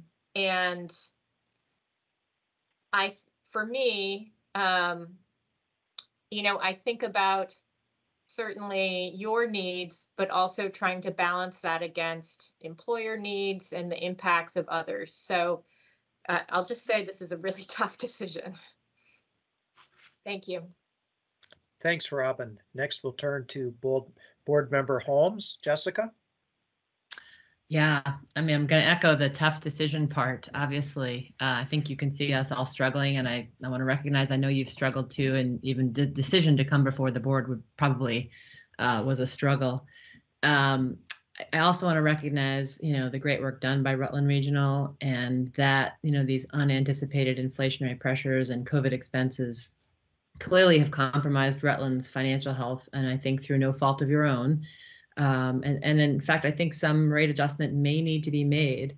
But it's also worth pointing out, I think that, Rutland's budget was among the most conservative we had this year. So the position that you're finding yourselves in may not be, as surprising as it may be for other hospitals. And I had written down in my notes, to mention and to remind folks that you are the only hospital that I can remember in my tenure at the board that actually has come in for a mid-year rate reduction. And so I do appreciate that, you're working on both sides here for your community. But, I guess I would say, while I'm open to the possibility of some rate increase, I would say that I'm not quite ready to vote on the full rate request at the moment. I think I need a little bit more information. First, in my mind, a mid-year commercial rate increase should be taken as an absolute last resort, as we can all imagine. It is going to have an immediate and significant impact on patients in your community, on self-insured employers in your community who may not have the reserves to cover what now is an unexpected growth in prices. So I guess I'm not yet convinced that there's been no stone left unturned and this is the last resort.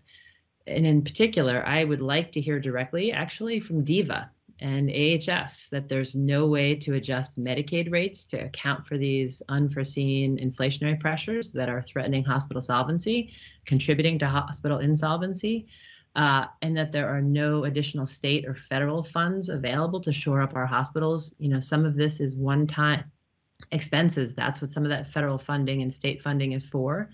So I don't know, Chair Mullen, if there's a possibility of inviting DVA and AHS to come to the board to help us understand Medicaid's role here, how that global commitment cap works, whether we're really up against it, and whether there are still state and federal funds available to offset COVID-related hospital losses. For me to approve a rate increase of this magnitude, I need to be assured that there literally is no other stones that we can, uncover to find some funds elsewhere. So Jess, just to answer that Yep. question, I know that Susan did reach out and invite the commissioner of DVA, but it was a last minute invite that did not go out until late in the afternoon yesterday. So I'm not surprised that we didn't get a quick response back. Susan, have you heard anything? I have not heard anything at this point. I can reach back out with that request from Board Member Holmes. Yeah, and Thank it you. doesn't surprise me. I mean, she's very busy, and getting a request at the last minute, I'm sure it No, was. understandable. I'm wondering if they might be able to come in next week, right? If this vote is not done today, if we do it next week, is there time? So, and also from AHS, to the degree that there are federal and state funds available to offset these losses, I would want to hear about that as well, just to know that that's it. The well is dry on both fronts, would be helpful.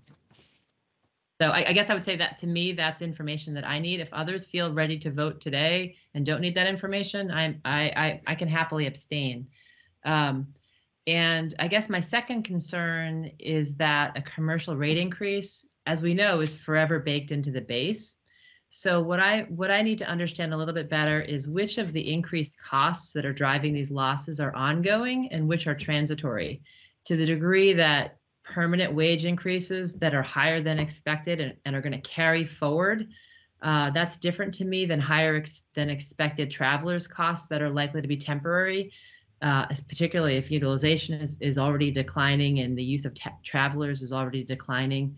In my mind, the former, these permanent wage increases that are now baked into labor contracts going forward, that might merit a rate adjustment because those costs are going to be permanent.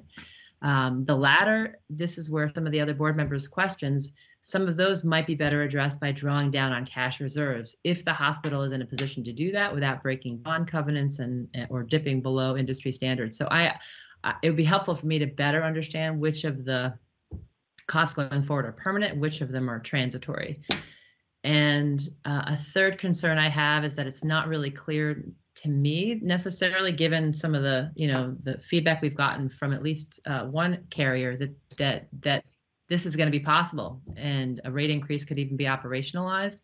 So a suggestion I'm going to throw out there to other board members would be to suggest to Rutland to engage with the primary carriers in the state, negotiate directly with them what is reasonable, what is operational, and then return to the Green Mountain Care Board when an agreement has been reached and we can make a decision about a rate increase based on that mutually agreed upon rate.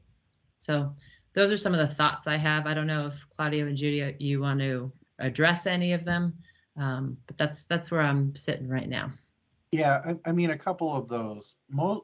I think we provided a breakdown in our information that we've submitted. Most of those costs that we're facing are permanently baked in inflationary trends. We had budgeted for a 3% wage increase, and when we negotiated with our nursing union, we settled on a 10% this year rate increase, along with an 8% retention bonus. And these are, significant labor costs that are trending forward. And we felt we needed to be there, literally keep the doors open. And when you had traveler costs, we would have, you get into a downward spiral. You have nurses leave or they move on to be travelers and come, and I think that's worked, and stabilized our nursing workforce first and foremost. The pharmaceutical cost pressures that we're seeing, I would imagine, I can't predict what's going to happen, but we've seen no relief on those over year over year. And then all the inflationary pressures that every single business, we are getting it from our suppliers, add-ons like we did back in the previous energy shocks that we experienced, add-ons for delivery charges. Cost of food has gone up significantly. All of those costs, we don't see relief on that front. I mean, health care isn't the only sector to raise prices and costs. I understand the challenges with this, but Judy, you might be able to be a little bit more specific than I was.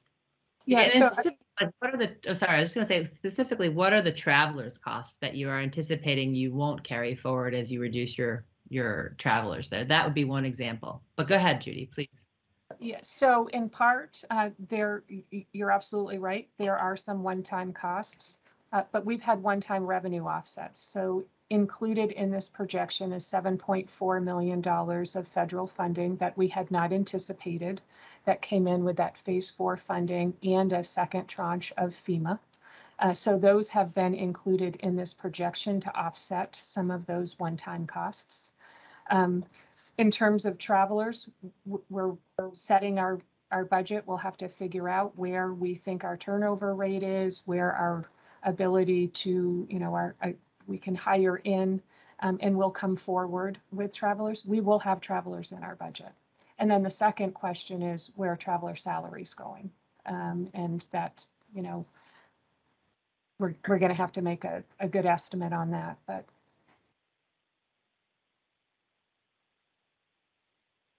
Thank you. Are there any follow-up questions from board members?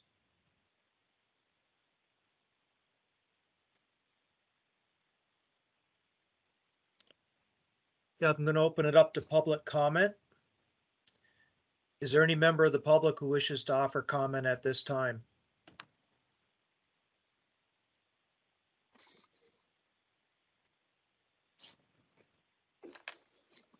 Walter Carpenter. Thanks, Kevin. As a member of the public, someone who pays taxes and premiums, I echo all of the concerns that every board member has spoken of. it was also gratifying to hear everything that Rutland has done over the years. And I do want to remind them that the hospital exists for us, not we for them. And I think our healthcare, our private business model healthcare, which is partly responsible for all this, forgets that. And I just wanted to end with a quote from our dear, wonderful Maggie Thatcher, in that as a socialist, I'm always getting Thatcher's quote. The trouble with socialism is that eventually you run out of other people's money. The real problem is that should be attributed to our capitalist model. And eventually Vermonters are not going to be able to pay any more of these rate increases. It's just not going to happen. That's all from Walter, Kev. Thank you, Walter. Is there other public comment?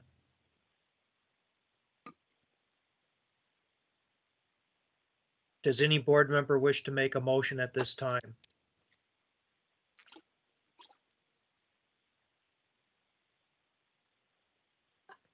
I'm kind of with Jess. I need a little more time to think about it. But if somebody else would like to make a motion, please do. So I'm listened very carefully to Jess's questions. I'd rather know more. I'd rather know everything that we can know before we decide what we do. And I don't think we're there yet. Okay, in fairness to RRMC, I don't want this dragging out forever. So Susan, if you could try to find the earliest possible date that we could have information either in person or written back from DEVA or AHS to answer Jess's questions, that would be very helpful. And again, time is of the essence. And I think that it's going to really complicate any possibility of an April 1 turnaround. So with that being said, I'll ask one more time. It doesn't look like anybody wishes to make a motion. So Susan, are you clear on the questions that the board needs answers to? Yes, I am. Great. If I'm you could on it. work with Patrick to try to get those. And Claudio, I know I can't give you homework, but I would ask you again if there's any way that you could try to confirm with some of your carriers that we're not just doing this for naught. That would be very, very helpful to us. And I apologize that no decision is likely to be made today, but we will try to be as expeditious as possible to let you know. Even if it's a decision that you may not like, I think you are owed. Yeah, we need to. Owed. Yeah. Yeah, I mean, the longer this goes on, the less time we have to pivot. I mean, so that's the challenge, because we do need to react. Understood, and we will try to go as expeditiously as possible.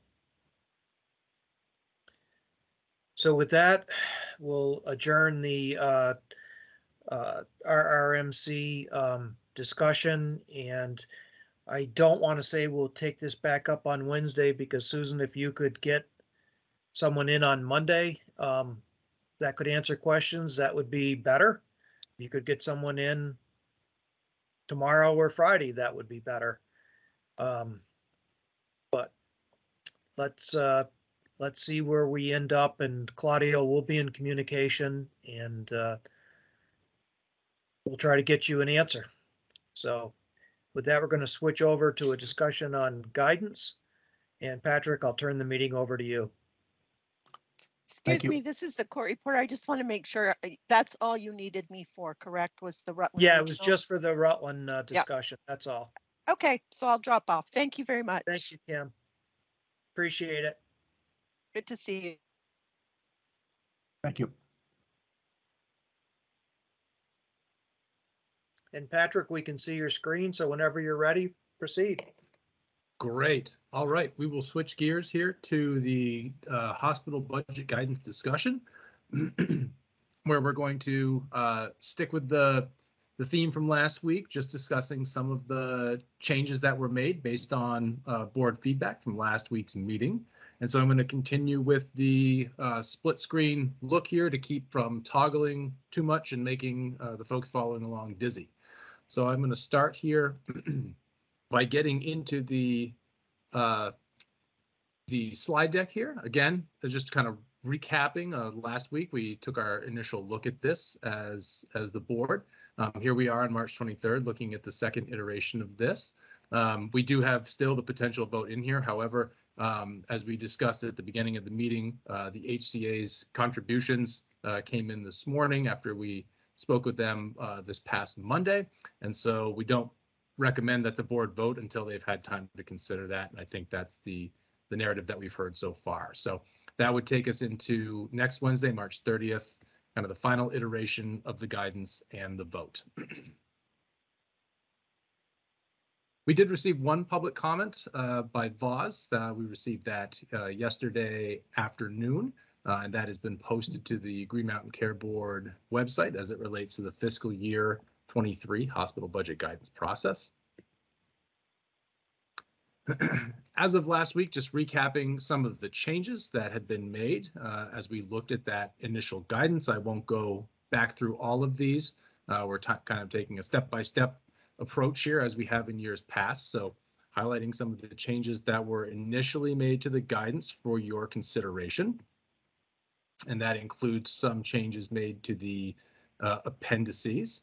And then also the discussion around NPR growth and the discussion around how the Green Mountain Care Board would like to continue with the access to care and wait times monitoring for fiscal year 23. Which brings us to the changes that we've made since the discussion last week. And we'll start getting into the guidance portion of this as well to highlight that so you can see it in real time here. So in section 1, we have, in the guidelines and benchmarks, we have added fiscal year 19 and 20 as a prescriptive addition so that the board may evaluate 23 based on the activity that's occurred over the last couple of years. So that would be 19, 20, 21, and now the projection for 22. And the impetus for that was that with all of the fluctuations that have occurred in the COVID-19 span of time, it's important to have some context that takes us back to the beginning of the pandemic and also pre-pandemic as well when looking at some of these budgets as we move into a forward-looking perspective in fiscal year 23. In section 1C, factors considered for review, we did add the including patient migration data language that was requested, and we removed the context of sustainability as that work is now going to be pertaining to the hospital budget process and not hospital sustainability. And the data that's coming out of that will be for the use here in this decision-making and regulatory process. So we've catered that language to meet that request, but nothing else in that section has changed. Moving down into section 3A, which is the executive summary, we have added language around specific service lines as something that the Green Mountain Care Board should know about, changes specifically, such as staffing, specific service lines. And then we've built out the language as requested around sustainability planning to read COVID-19 and engagement sustainability planning at the hospital, specifically pertaining to sustainability planning. Please describe how the hospital is preparing to engage in sustainability planning with the Green Mountain Care Board. As you recall, we had taken kind of a vague or higher level perspective on that before, but it was requested that we outline that a little bit more specifically to get an understanding from the hospitals about what their plans are to engage with the Green Mountain Care Board as sustainability planning moves forward. So we've covered that request as well.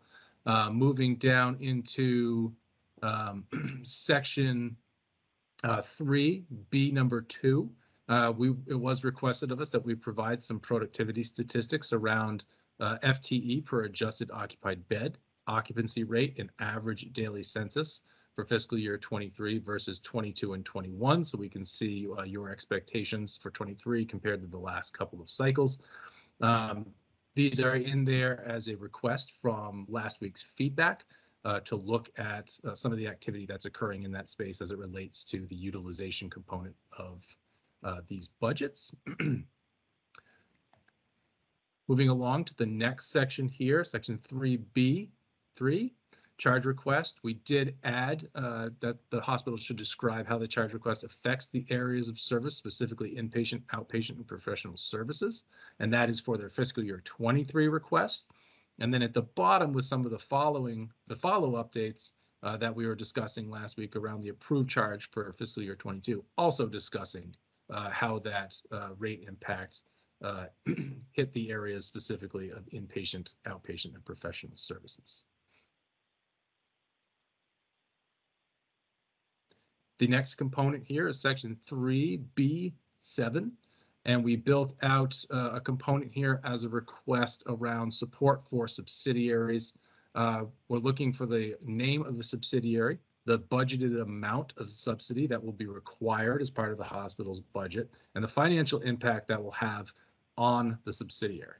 So if you are budgeting $2 million in your operating margin that will be transferred to your subsidiary, what type of impact is that $2 million going to have on that subsidiary? Is it going to bring them to break even? Is it going to mitigate a $3 million loss to a $1 million loss? Or will it return the organization to a level of profitability? So a little more detail there if you're basing your budget and your request around the need to help subsidize another organization. We want to hear a little bit more about it to give the board some fuller context around the request that you're making.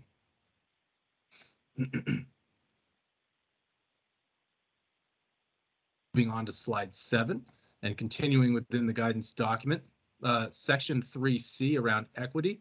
We were asked to build that component out with some definitions here. So we used the RAND definition around health equity measurement as an approach to illustrating or summarizing the extent to which quality of healthcare provided by an organization contributes to reducing disparities in health and healthcare at the population level for those patients with greater social risk factor burdened by improving the care and health of those patients.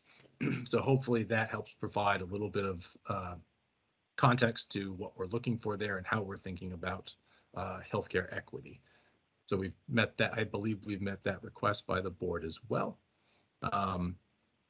Moving into the wait times piece, as I alluded to earlier, we wanted to hear feedback from the board about how they feel we should approach that.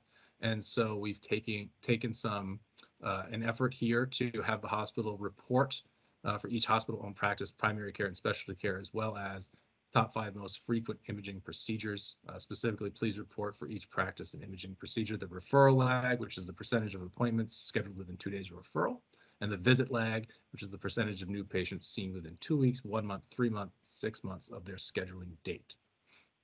And that can be found in section 3D under wait times, which is a new add in total from the prior week. Getting down into risks and opportunities here, section 3E4, we've added several topics related to workforce. There was a lot of dialogue last week around how to approach some of the workforce components. As we've heard from hospitals through the fiscal year 21 recap and some of this so far, and even the mid-year budget adjustments, the topic is workforce, workforce, workforce. So the board wanted to call out some of these areas here. And looking at specifically the vacancy rate of primary care MDs, specialty MDs, nurses, nursing support, and all other, trying to get some of those levels. We saw some of that in Rutland's mid-year request, which is a pretty solid showing of the impact of current vacancy rates on an organization. So being able to see a little bit more of that. Looking at the average turnover rates for primary care MD, specialty MD, RN, nursing support, and all other from fiscal year 18 to 21 to capture some of that average turnover, looking at the years pre and during the pandemic to assess for potential impact and increase of those turnover rates. Report on initiatives and funding sources to reduce workforce pressures through recruitment and retainment. And please comment on and quantify the impact of nursing and MD travelers on your budget request.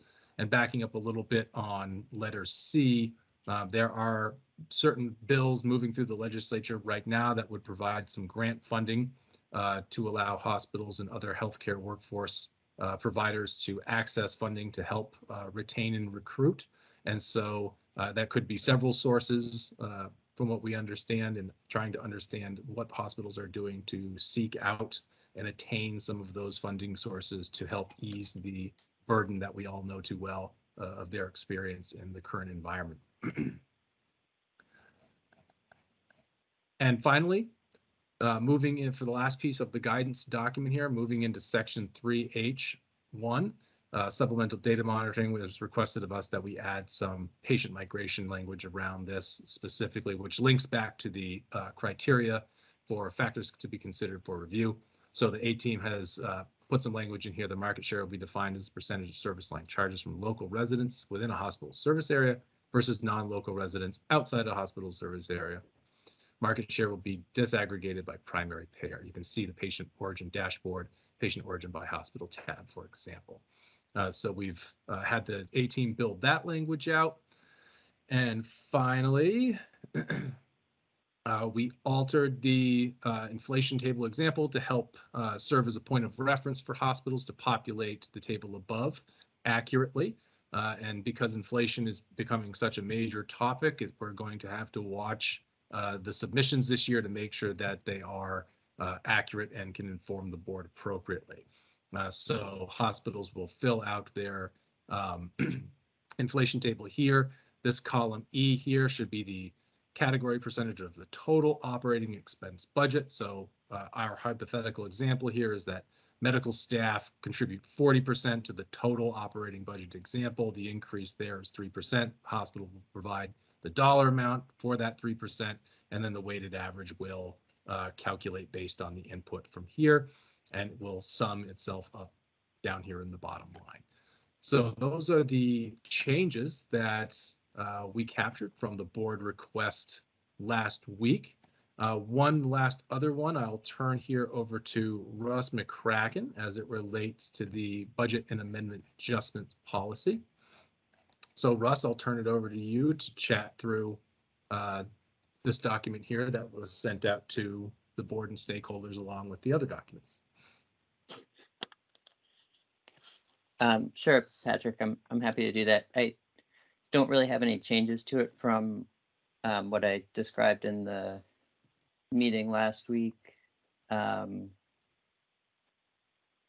which highlighted the additional piece here that you can see on the screen, that for any to add an additional step in the hospital amendment, hospitals requesting a mid-year amendment, that if they're requesting an additional rate increase, it has to notify the applicable commercial insurer of the requested increase before the board takes action on it.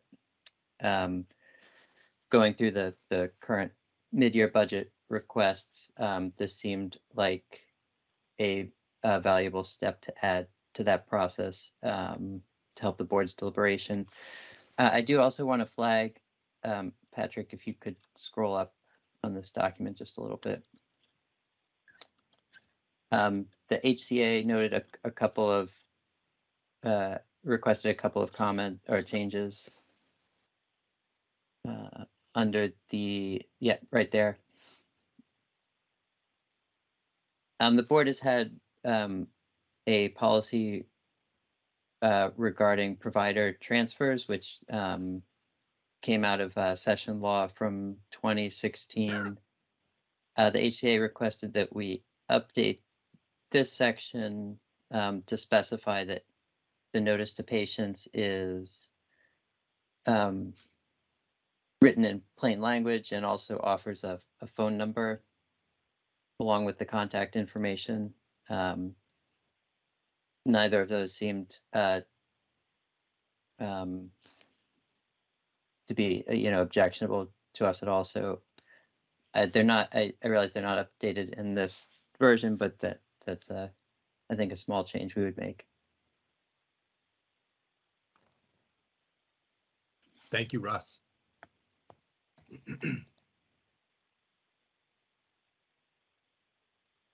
So to recap here, the staff recommendation around MPR currently stands at 6.1%, as we discussed last week.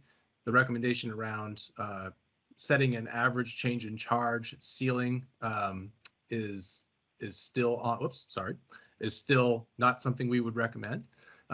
Continued elimination of the budget hearing exemption elimination of budget hearing exemptions is still under the recommendation. Also, inclusion of added factors for review as amendment as of today, 3/23. And I'm just recapping some of the changes you've seen here throughout the guidance. So when I say as amendment, it means as we've highlighted for you here in the last several minutes. So addition of sustainability planning discussion component to narrative section A as amended today. Addition of change in charge results questions from FY22 approved rate in the narrative as amended. Addition of health equity questions in section C, so that is as amended with the definition.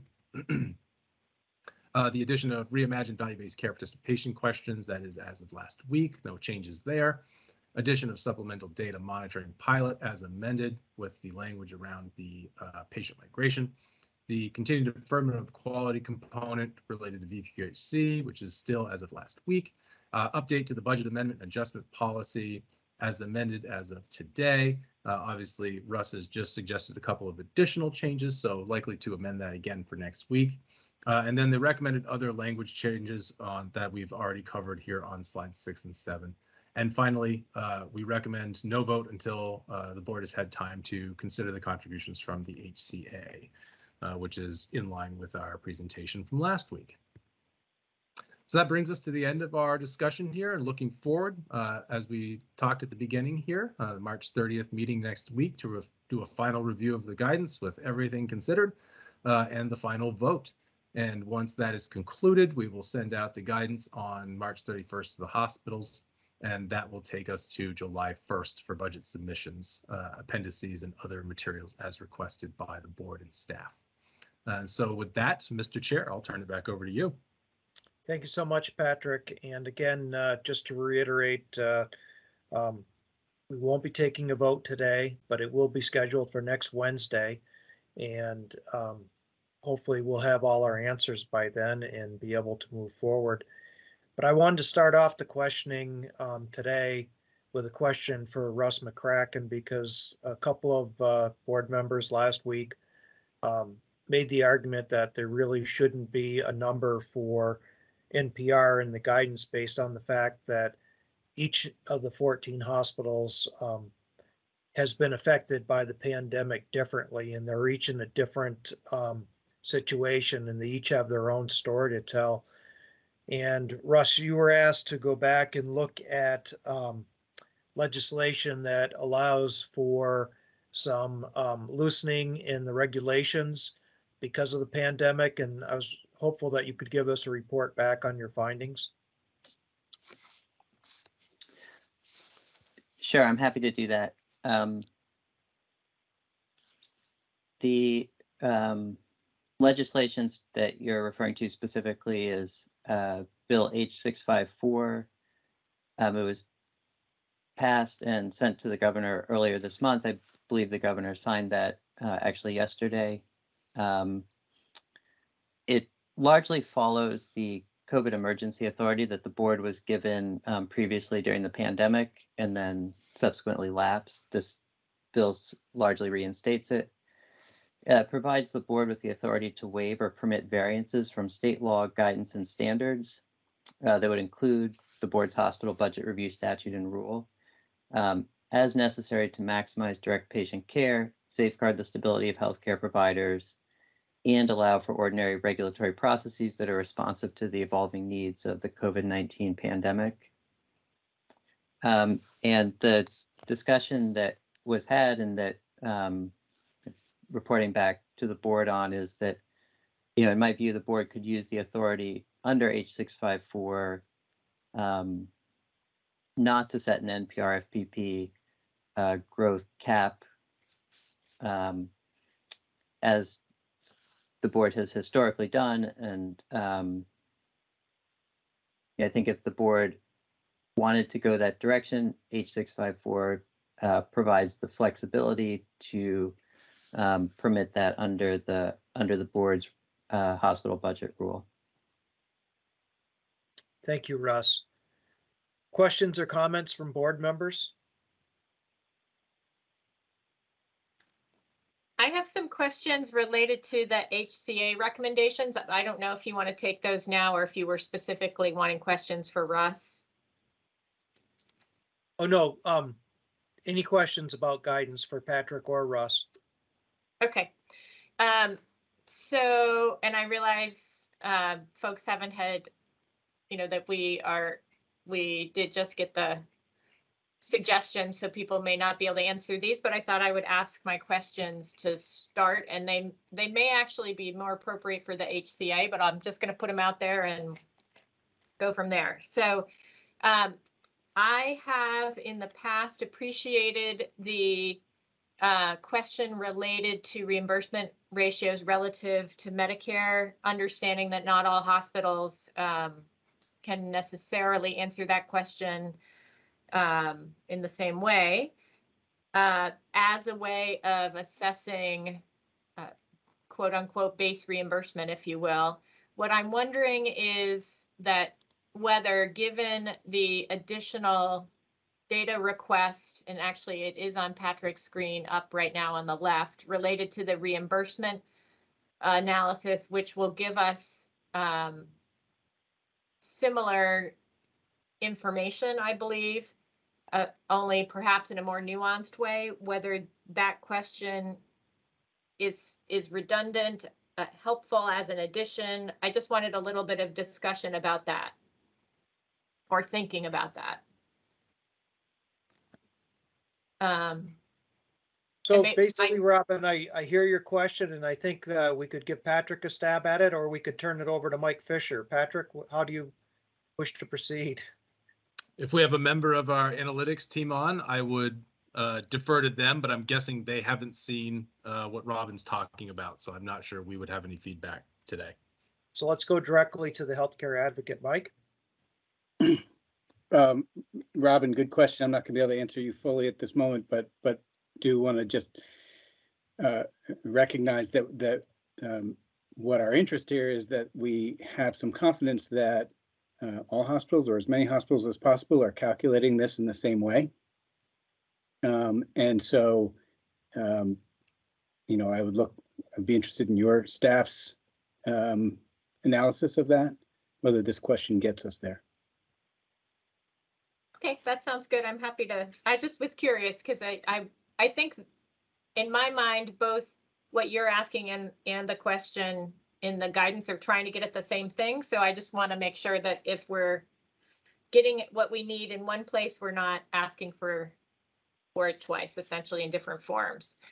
Let me just switch my screen here for a minute. And the other question I had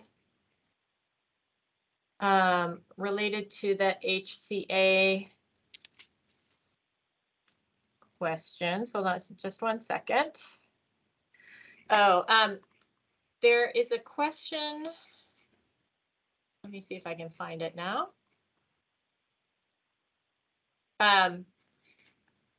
Around the charge request, where the HCA recommended asking each hospital to provide a high-level contingency plan or how it would amend its business strategy.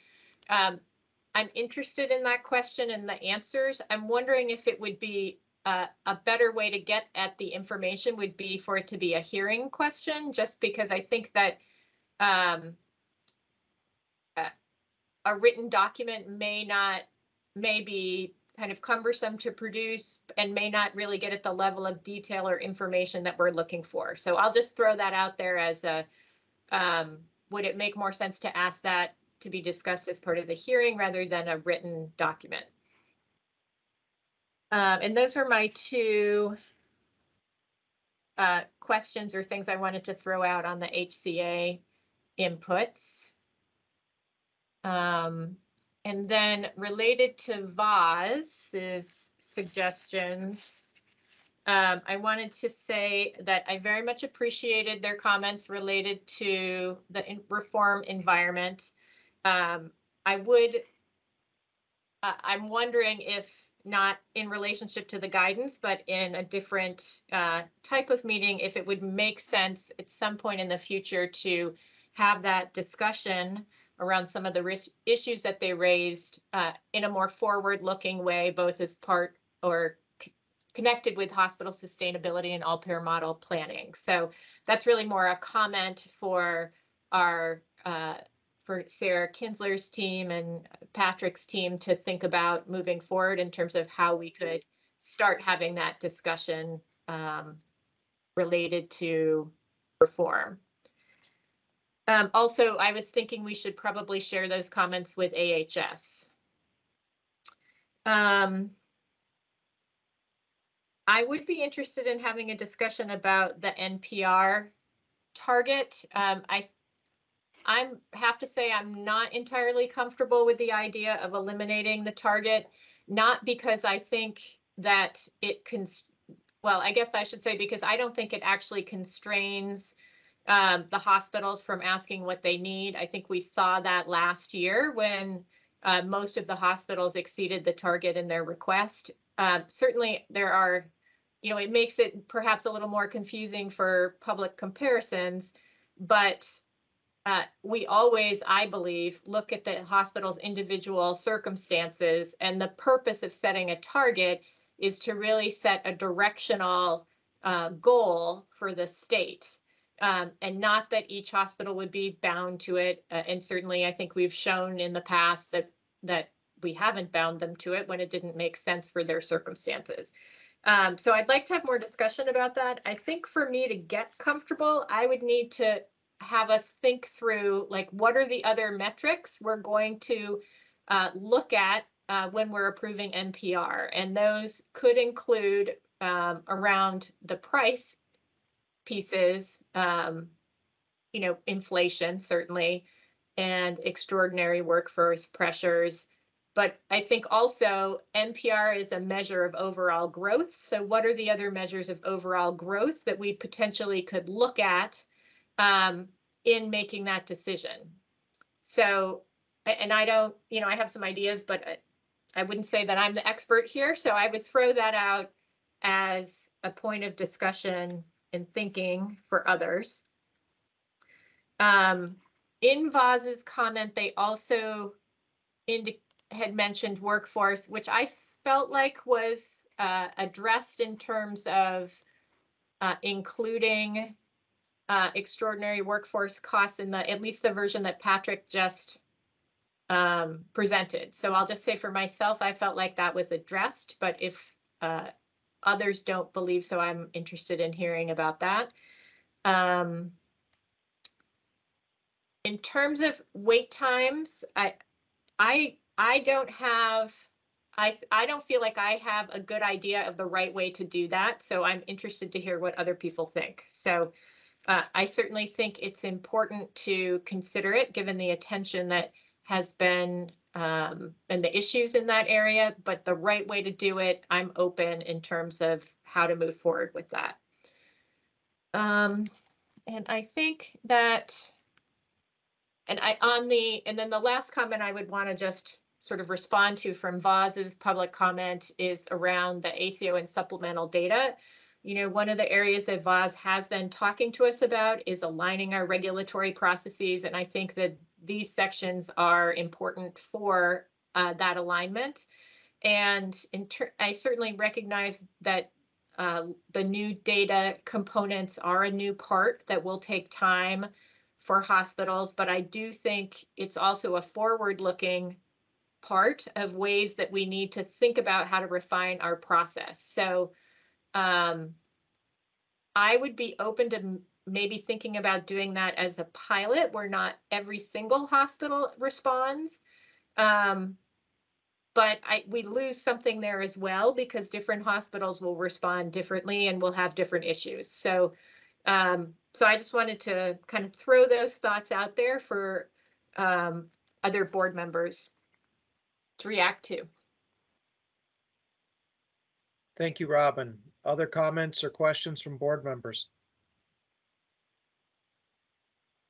I have a couple. One is relative to the target, I'm not quite sure that not having a target works, as the Voz letter recommends. But I also understand that a 1-year target could be viewed, especially in this volatile period, could be viewed as a bit of a straitjacket. And so I'm just wondering, just for other folks to think about, if we did something like a 2-year target and we said, let's, let's pick a growth rate, 4.5%, apply that, a little more generous than the one we have now, given the circumstances, apply that for 2 years. That'd be a cumulative 9%. Forget about the compounding for a minute, but a cumulative 9% growth rate over a 2-year period.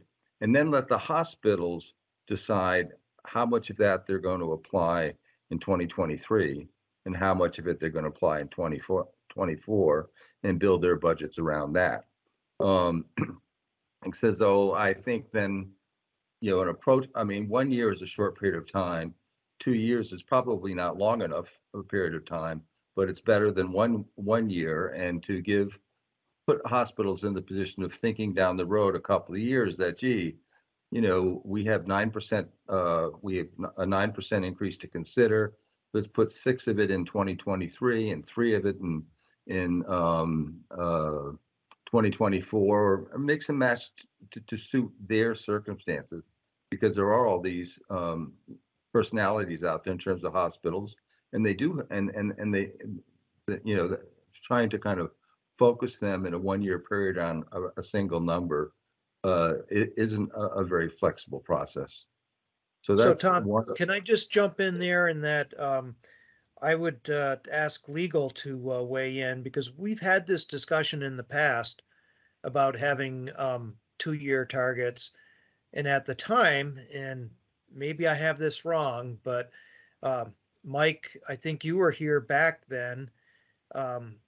Wasn't it the interpretation that the statutory language specifically referred to a yearly budget and that it was inappropriate for us to have a multi-year target? Or do I have this completely wrong? Well, let me be clear.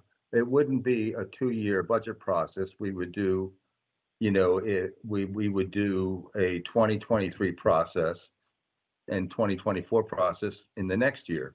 But in the 2023 process, we would be focused upon an allocation of the cumulative target amount in 2023.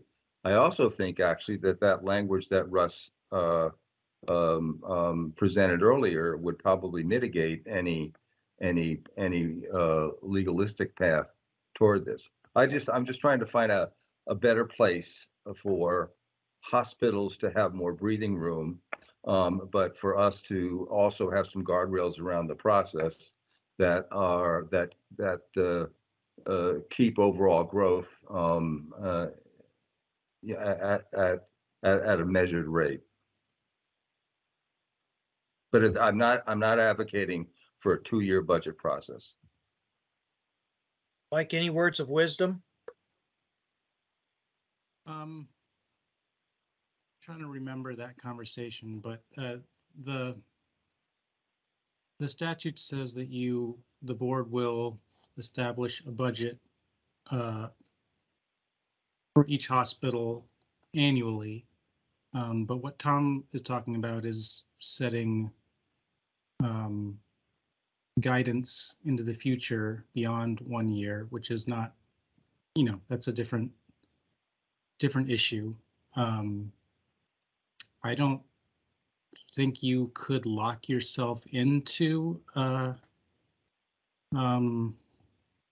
I think if you wanted to set guidance for 2 years, I think that makes sense and you could do that. You could obviously change what that second year is if you needed to, but I think you can set the expectation for 2 years, but I'll let Russ weigh in if he feels differently about that.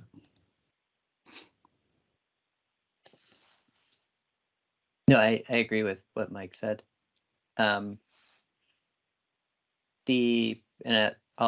just go on to add that the we'll call it the COVID continuation of the COVID emergency authority that gives the board some authority to waive statute and rules, extends through March 31st, 2023. So it goes through the guidance, but not the budget process, not the whole budget process for next year. But it seems like there's a way, Tom, so it can be explored. Well, I'd like to hear from Boz about it. I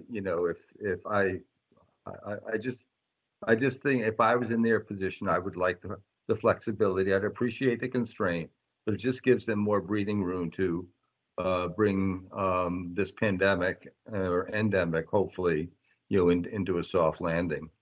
The other area that I just want to ask Patrick about is one of the results or that you learn from each budget process kind of sticks with you. And the one that has stuck with me is the fact that in terms of commercial payments, plus or minus 1% of them are structured as fixed prospective payments. And so, and I don't think that we can be successful with healthcare reform if we have that major payer out there, not participating, in the infrastructure of reform. And fixed prospective payments is one of those key pillars in the infrastructure. So where in this guidance,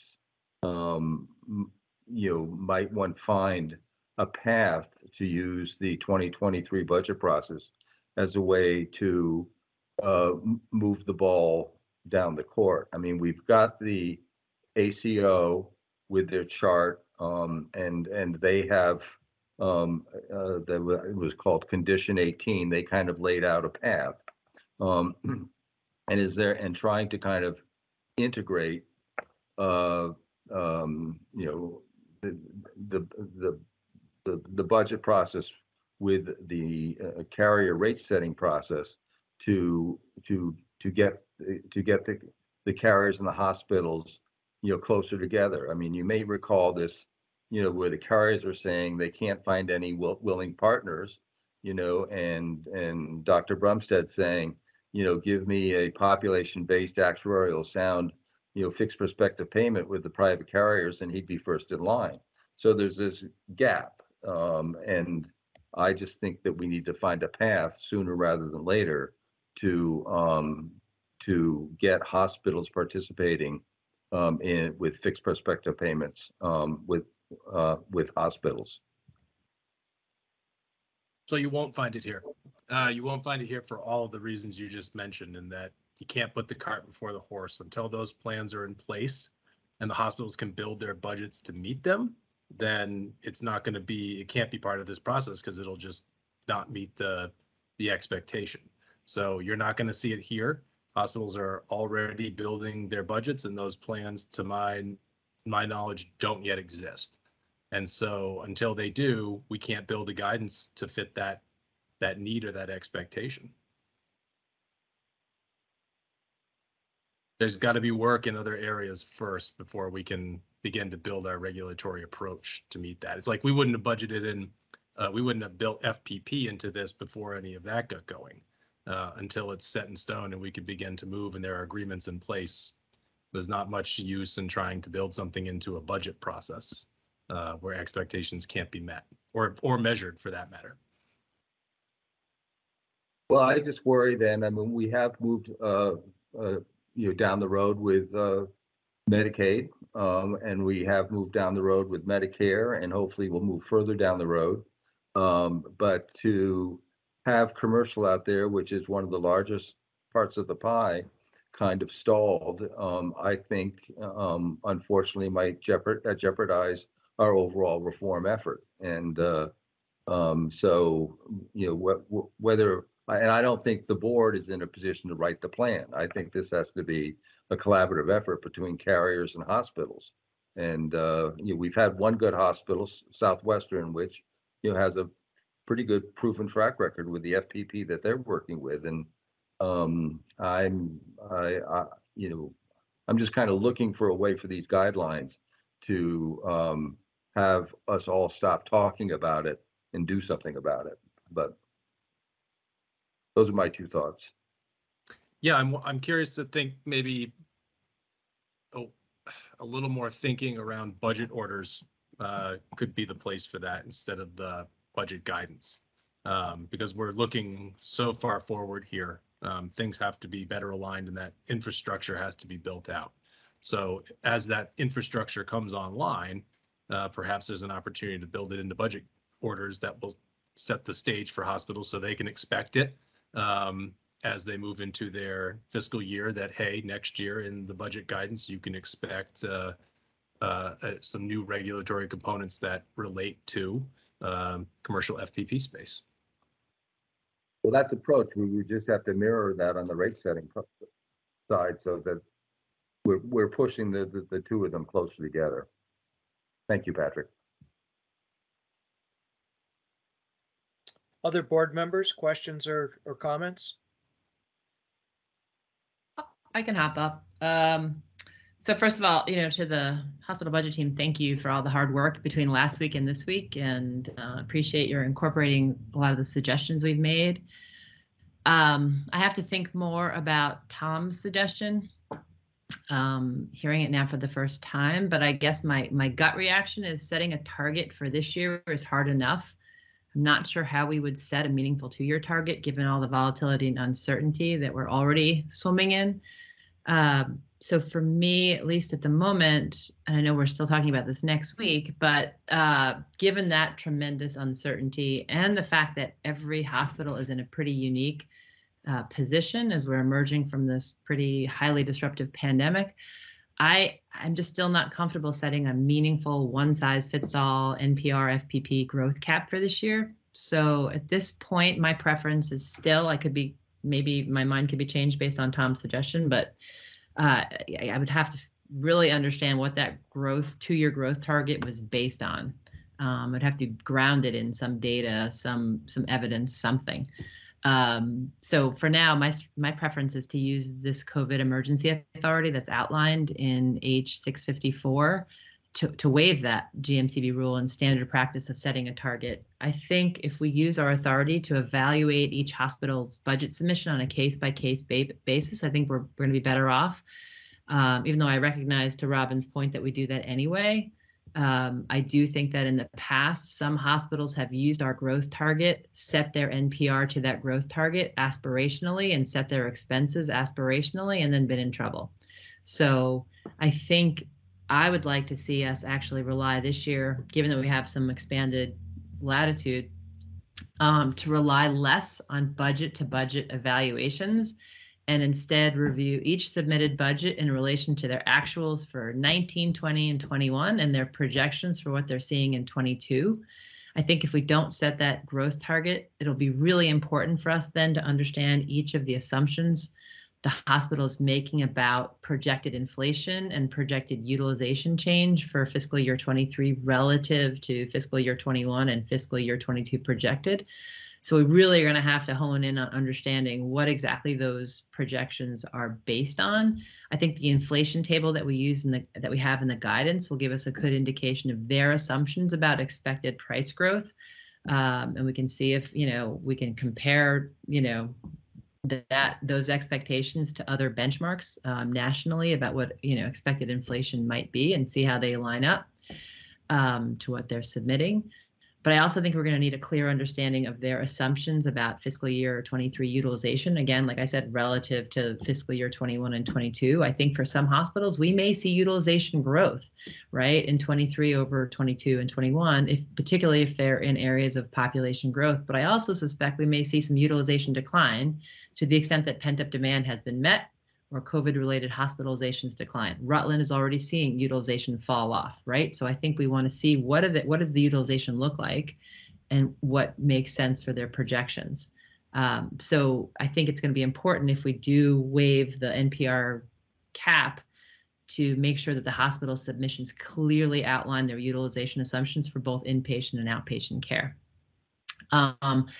So that's where I'm landing on NPR FPP right now. I just want to also say, I really appreciated all those changes, Patrick, that you and the team went through. I have a couple of small minor adjustments, if you don't mind me going through them. They're really quick, I hope. On page 8, with respect to the FTE per adjusted occupied bed, the occupancy rate, and the average daily census, I'm actually reflecting back on some conversations we had with BRG and the hospital sustainability analysis, where there was some concerns about the occupancy rate per staffed bed versus per licensed bed. So I actually think both are interesting and important, and so I would actually suggest that we ask for occupancy rate per staffed bed and ask for it separately from per licensed bed. So we're getting both pieces of information. Under the charge request under part 3, I think there was just a minor typo there. I think impacted should be impact. It's just in my notes, but I'll share that. Under wait times, I welcome the conversation around how we measure wait times. I was just thinking about adding a part 3 to that. It occurred to me this morning that basically says, specifically, please outline steps taken to reduce referral and visit lag times in practices where the majority of patients are not scheduled within 2 days of referral or not seen within 2 weeks of scheduling. Something like that, like asking them to talk about the steps they're taking to reduce those wait times, I think is an important component of the wait time section. And then in terms of the workforce challenges, we just heard a presentation. We're hearing about these workforce challenges. So I really like the addition to that section. And I think, as I was reflecting a little bit more this morning, I think we need a deeper understanding of those labor costs. And I noticed, I went back and looked at the Flex monitoring report, and there are 2 measures in there that are maybe worth tracking to understand those labor costs. One is salaries over NPR, and the second is average salary per FTE. And I think those are helpful. Certainly for the critical access hospitals, we'll have some benchmarks that we can compare it to, and we'll really be able to understand those labor costs and how they're unfolding over time. And I thought it was interesting in the monitoring report that I saw, the critical access hospitals in Vermont are actually above average on both of those measures. So we might want to dig into that and understand a little bit more why. And then finally, just in reference to Robin's question about the percent of Medicare, I just want to throw out there that interestingly, if you all remember, RAND had done the study tracking hospitals and the percentage of reimbursements as a percentage of Medicare. And at the time, RAND did not have our all payer claims database data in there. They were using New Hampshire's data, so it wasn't really an accurate reflection probably of the percent of Medicare. I did reach out a few weeks ago just to find out from RAND. We've given them VCures, so they now have VCures, and they are doing an updated study, which is actually, they're anticipating a mid-May release of that, which should have all of our hospitals in it. So this is information from a few weeks ago. I think it might be telling and interesting, and so I don't know if that might also be worth having the data team just look into, and as they're answering Robin's question about whether that data might also become available through the RAND report. So that's all I have. Thank you very much to the team for all the hard work here. Thanks, Jess. Other comments or questions from the board? Jess, I don't want to put you on the spot, but I'm wondering if you could speak to collecting the wait times data versus using the report from AHS. And again, I don't want to put you on the spot, so if you want to think about that and talk about it next week, that's fine. That would just be helpful for me to understand sort of the pros and cons of those 2 approaches. Yeah, I mean, I think there's a couple of issues. I think the most some of the data that was in the report that was came from the secret shopper exercise, right, where all of the practices were called, and that was a point in time estimate. And some of the pushback that was received was this was at the peak of COVID, and it may not reflect what's actually happening on the ground. We also collected some third next appointment data. It didn't match in real time, third next available appointment. It didn't match in real time what was happening in the secret shopper exercise. And so that, validated what we'd heard from other sources, that third next available appointment is not particularly useful or reflective of the patient experience. And I think there's been no data out there that we've ever collected or seen on the referral lag, and the referral lag is real. I'm experiencing one right now, and so I think having that's a new measure that we don't have, that was not collected as part of the wait times. And so also, to me, cognizant of the data that was probably the most current data came from that secret shopper exercise in the middle of, the COVID pent up, or, pandemic. I think asking the hospitals for that data as of July is going to be much more current and hopefully post pandemic, and maybe more reflective of the experience going forward. So those are my quick answers to that, but I can think about it a bit more. Thank you. Other comments or questions from the board? If not, we'll open it up to public comment, and I'll recognize healthcare advocate Mike Fisher. Thank you, Mr. Chair. I think I put my hand down. Just very briefly, I appreciate the question and the discussion about Medicare benchmark approaches. We will also engage in taking a look at the reimbursement analysis question and our question, and also happy to talk with staff about the various approaches and see if we can find a way to bring them all together. And then also, Member Lunge, I think there's pros and cons to the contingency question is in a written form or in the hearing. And so I'm agreeable to any approach. I just think it'd be useful to hear from hospitals how they will manage the scenario where they don't get everything they ask for. Thank you, Mr. Chair, and also thank you, board, and thank you, board staff, for your hard work on this. Thanks, Mike. Next, I'm going to go to Jeff Tiemann. Thank you, Mr. Chairman. I appreciate the dialogue today and the hard work of the budget team, as always, and the attention, especially from board member Robin Lunge, to the letter we took a lot of time to write, and which we sent yesterday, articulating our concerns and recommendations for the guidance. And as always, hope you take those points into serious consideration as you finalize it. As I've said in this forum many, many times, I think the budget process should focus most on making sure hospitals have the resources required to meet patient need and be stable financially, and focus less on mandates that may involve a lot of analytical and reporting work, especially for small strained hospitals, but deliver little value to the budget process. And I know you heard this as recently as a couple hours ago from Claudio Fort. Our hospitals continue to emerge from the pandemic and pick their heads up from rapid response and crisis management that has been going on for 2+ years. It was really only a few weeks ago that we had just a few ICU beds available across the state of Vermont. And recovery from all that is no small or no immediate task. Hospitals have lost workers, their staffs are exhausted and depleted, their operations have changed, as have their procedures and policies and infection control measures. And obviously their finances and cost structures have been radically affected too. So whether it is managing the regulatory requirements or moving to a new health reform model, hospitals don't have extra bandwidth right now. Also just want to say, given the chance here, that hospitals care deeply about how affordable healthcare is. They think about it when they participate in the ACO and work to move towards value-based care. They think about it when they continue to find ways to cut expenses, even as those options become increasingly limited. And they think about it when they build their budgets and attempt as best they can to balance the priority of meeting community need with their prices. We are a uniquely nonprofit system in Vermont, and the incentive is to deliver the best possible care to the people we serve and to keep our communities healthy.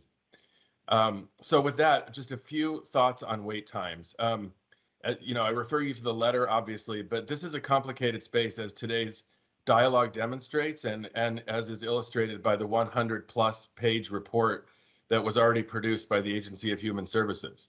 And as Robin and others have pointed out, there are significant challenges with identifying and collecting the right data, which may be one reason that no other state I've been able to find has done this or requires this information from hospitals. Just to name one of the challenges, it is really important to know about clinical appropriateness, whether any metric that is selected correctly or completely sort of identifies or captures how urgent or important the wait time is for a given appointment. Many appointments may not be time sensitive, or at least not as time sensitive as truly urgent appointments, which can be and usually are booked much more quickly. We also need to really understand the variable burden this kind of request can create for different types of hospitals with different EMRs and systems and staff sizes. As we said in our letter, and again, as I think this conversation today makes all too clear, sorting this out and coming up with the right measurement is not something we can do within the timeline of budget guidance. It requires more time and more thought and conversation to find the right way to do this across our hospital field with minimal burden and maximum benefit, if that's even possible. So I think it does make more sense to work on that in coming weeks and months and not impose a new mandate right now until those details and nuances can be sort of figured out and managed. And I would just lastly say, Mr. Chair, that given the dialogue today and this sort of constantly evolving conversation around guidance, if there are other changes, we may comment further, but really appreciate the opportunity to do so today. Thank you for the time. Thank you, Jeff. Is there other public comment? Is there other public comment? Okay, we'll come back to this next Wednesday. Hopefully we'll be able to finalize it, but and again, Susan, the public comment period is open till when? Monday? That's correct, March 28th. Thank you. So the quicker any comments come to us, the better chance we have to digest them and be prepared to start making some decisions next Wednesday. So is there any old business to come before the board?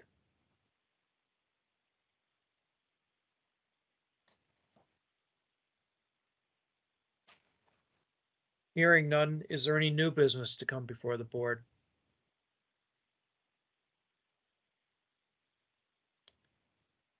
Hearing none, is there a motion to adjourn? So moved. Second. It's been moved and seconded to adjourn. All those in favor, please signify by saying aye. Aye. Aye. Any opposed, please signify by saying nay. Thank you, everyone, and have a great rest of the day.